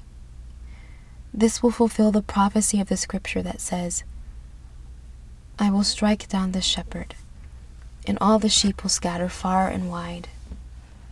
But after I am risen, I will go ahead of you to Galilee, and will meet you there." Then Peter spoke up and said, "Even if all the rest lose their faith and fall away, I will still be beside you, Jesus." "Are you sure, Peter?" Jesus said. "In fact, before the rooster crows a few hours from now, you will have denied me 3 times. Peter replied, I absolutely will never deny you, even if I have to die with you." And all the others said the same thing. Jesus prays in Gethsemane. Then Jesus led his disciples to an orchard called the Oil Press. He told them, "Sit here while I go and pray over there." He took Peter, Jacob, and John with him. However, an intense feeling of great sorrow plunged his soul into deep sorrow and agony. And he said to them, "My heart is overwhelmed and crushed with grief. It feels as though I'm dying. Stay here and keep watch with me." Then he walked a short distance away, and overcome with grief, he threw himself face down on the ground and prayed, "My Father, if there is a way, any way you can deliver me from this suffering, please take it from me. Yet what I want is not important, for I only desire to fulfill your plan for me." And then an angel from heaven appeared to strengthen him. Later, he came back to his 3 disciples and found them all asleep. He awakened Peter and said to him, "Do you lack the strength to stay awake with me even for just an hour? Keep alert and pray that you'll be spared from this time of testing. You should have learned by now that your spirit is eager enough, but your humanity is weak." Then he left them for a second time to pray in solitude. He said to God, "My Father, if there is not a way that you can deliver me from this suffering, then your will must be done." He came back to the disciples and found them sound asleep, for they couldn't keep their eyes open. So he left them and went away to pray the same prayer for the third time. When he returned again to his disciples, he awoke them, saying, "Are you still sleeping and resting? Don't you know the hour has come for the Son of Man to be handed over to the authority of sinful men? Get up and let's go, for the betrayer has arrived." The betrayal and arrest of Jesus. At that moment, Judas, his once trusted disciple, appeared along with a large crowd of men armed with swords and clubs. They had been sent to arrest Jesus by order of the ruling priests and Jewish religious leaders. Now, Judas was the traitor. He arranged to give them a signal that would identify Jesus, for he had told them, "Jesus is the one whom I will kiss, so grab him." Judas quickly stepped up to Jesus and said, "Shalom, Rabbi," and he kissed him on both cheeks. "My beloved friend," Jesus said, "is this why you've come?" Then the armed men seized Jesus to arrest him. But one of the disciples pulled out a dagger and swung it at the servant of the high priest, slashing off his ear. Jesus said to him, "Put your dagger away, for all those who embrace violence will die by violence. Don't you realize that I could ask my heavenly Father for angels to come at any time to deliver me? And instantly he would answer me by sending 12 armies of the angelic host to come and protect us. But that would thwart the prophetic plan of God, for it has been written that it would happen this way." Then Jesus turned to the mob and said, "Why would you arrest me with swords and clubs as though I were an outlaw? Day after day I sat in the temple courts with you, teaching the people, yet you didn't arrest me. But all of this fulfills the prophecies of the scriptures." At that point, all of his disciples ran away and abandoned him. Jesus is condemned by the religious leaders. Those who arrested Jesus led him to Caiaphas, the chief priest, and to a meeting where the religious scholars and the Supreme Jewish Council were already assembled. Now, Peter had followed the mob from a distance, all the way to the chief priest's courtyard. And after entering, he sat with the servants of the chief priest, who had gathered there, wanting to see how things would unfold. The chief priests and the entire Supreme Jewish Council of Leaders were doing their best to find false charges that they could bring against Jesus because they were looking for a reason to put him to death. Many false witnesses came forward, but the evidence could not be corroborated. Finally, 2 men came forward and declared, "This man said, 'I can destroy God's temple and build it again in 3 days.'" Then the chief priest stood up and said to Jesus, "Have you nothing to say about these allegations? Is what they're saying about you true?" But Jesus remained silent before them. So the chief priest said to him, "I charge you under oath, in the name of the living God, tell us once and for all if you are the anointed Messiah, the Son of God." Jesus answered him, "You just said it yourself. And more than that, you are about to see the Son of Man seated at the right hand of God the Almighty, and one day you will also see the Son of Man coming in the heavenly clouds." This infuriated the chief priests, and as an act of outrage, he tore his robe and shouted, "What blasphemy! No more witnesses are needed. You heard this grievous blasphemy." Turning to the council, he said, "Now what is your verdict?" "He's guilty and deserves the death penalty," they answered. Then they spat on his face and slapped him. Others struck him over and over with their fists.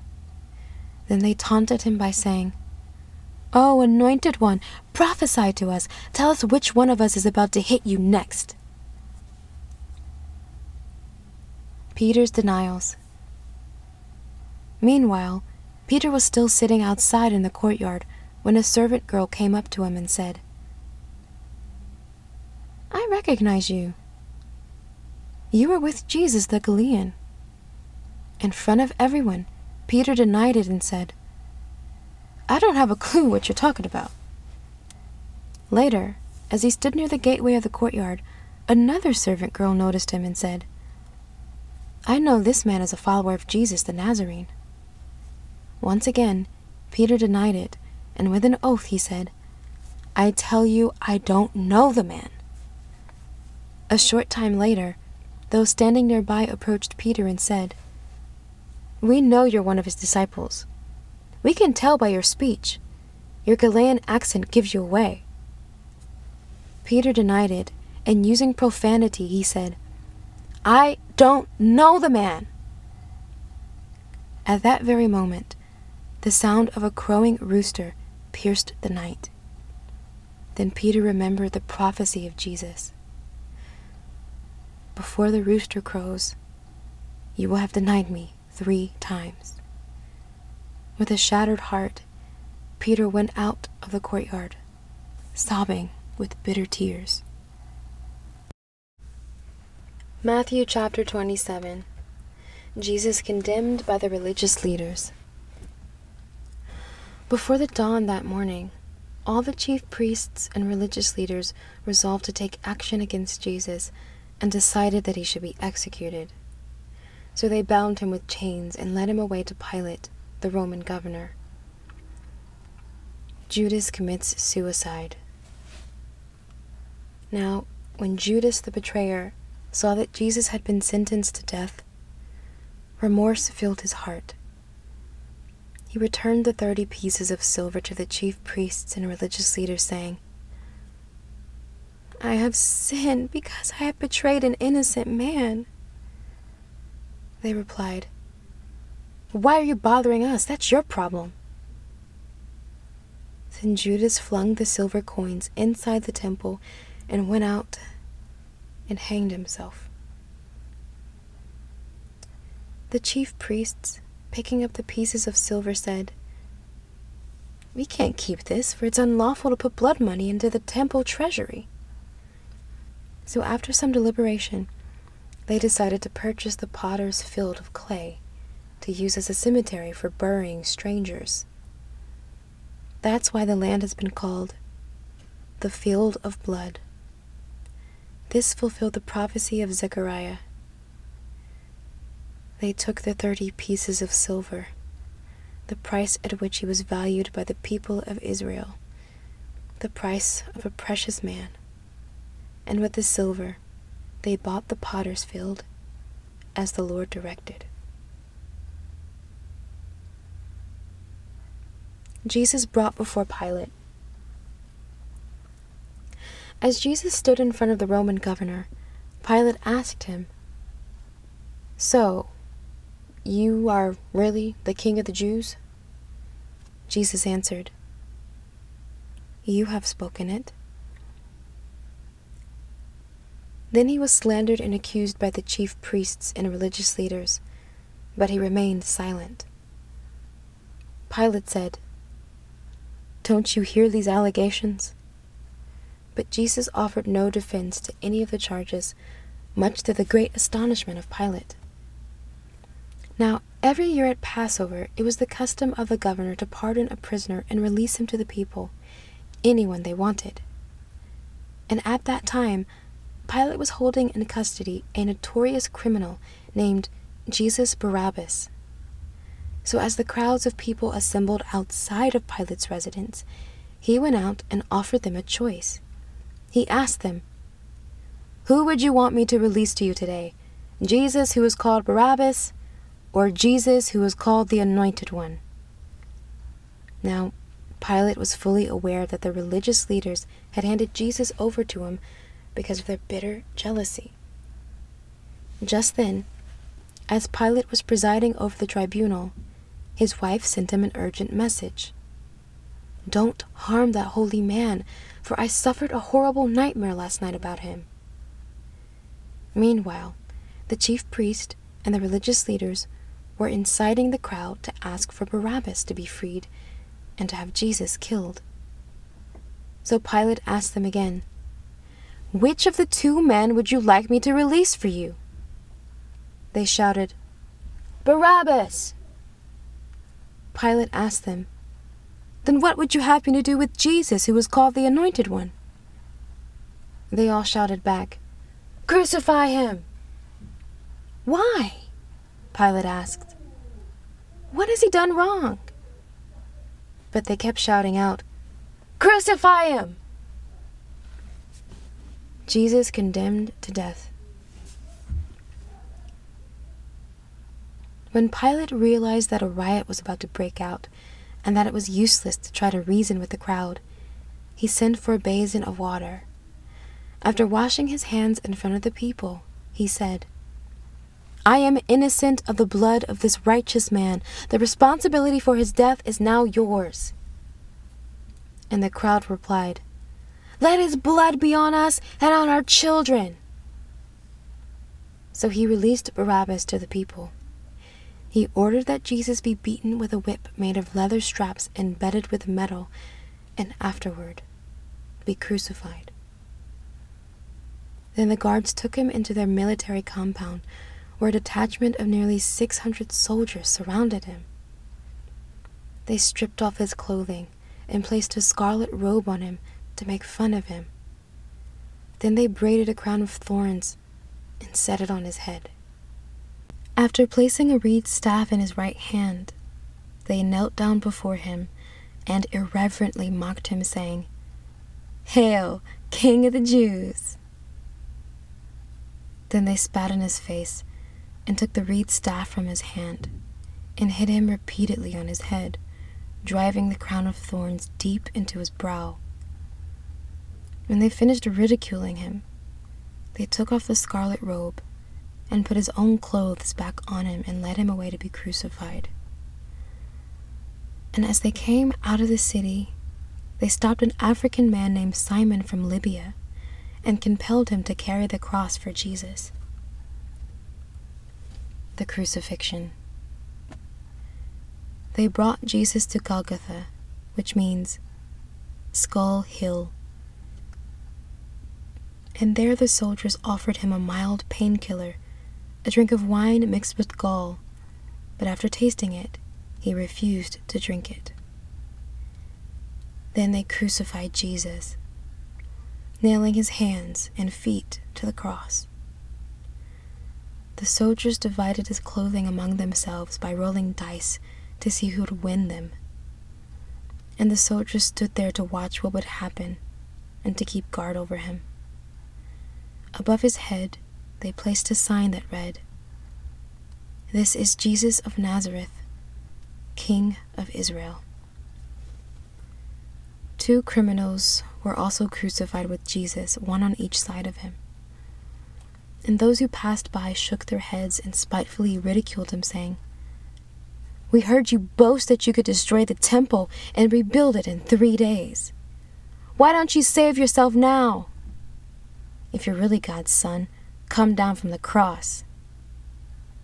Even the ruling priests with the Jewish scholars and religious leaders joined in the mockery and kept on saying, "He saved others, but he can't even save himself. Israel's king, is he?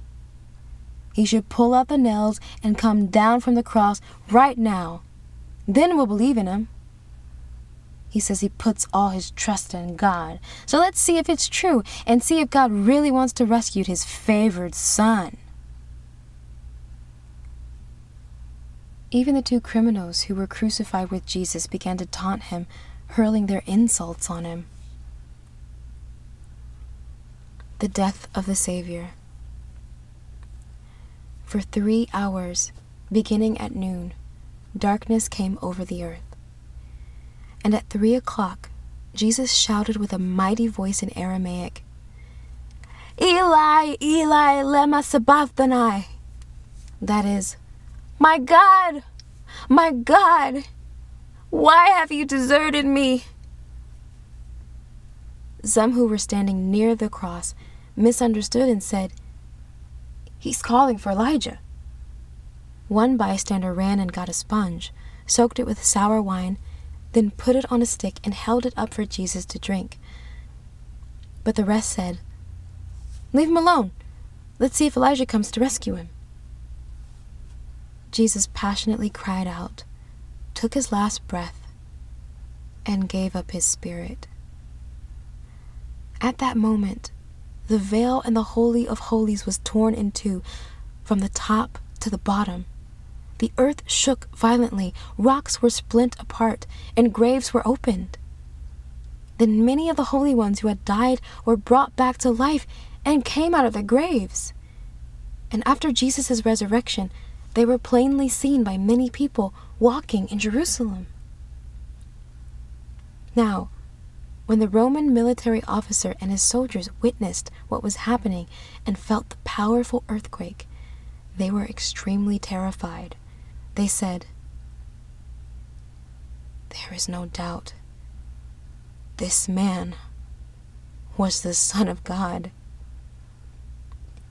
Watching from a distance were many of the women who had followed him from Galilee and given him support. Among them were Mary Magdalene, Mary, the mother of Jacob and Joseph, and the mother of Jacob and John. The burial of Jesus.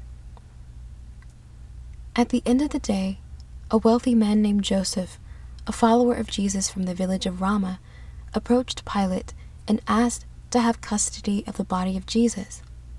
So Pilate consented and ordered that the body be given to him.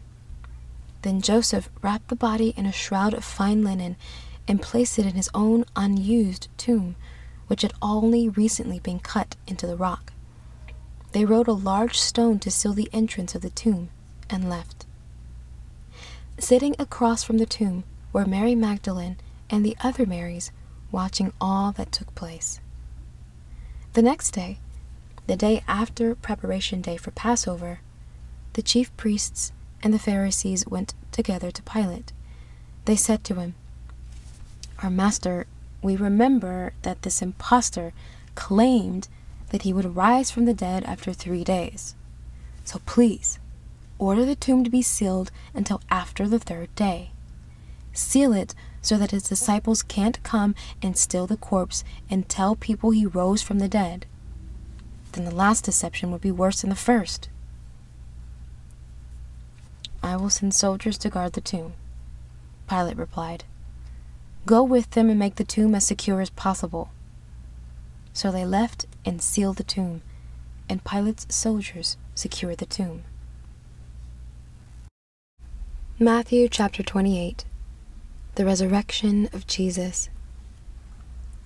After the Sabbath ended, at the first light of dawn on the first day of the week, Mary Magdalene and the other Mary went to take a look at the tomb. Suddenly, the earth shook violently beneath their feet as the angel of the Lord Jehovah descended from heaven. Lightning flashed all around him, and his robe was dazzling white. The guards were stunned and terrified, lying motionless like dead men. Then the angel walked up to the tomb, rolled away the stone, and sat on top of it. The women were breathless and terrified until the angel said to them, "There's no reason to be afraid. I know you're here looking for Jesus who was crucified. He isn't here. He has risen victoriously, just as he said. Come inside the tomb and see the place where our Lord was lying. Then run and tell his disciples that he has risen from the dead. I give you this message. I am going ahead of you in Galilee, and you will see me there."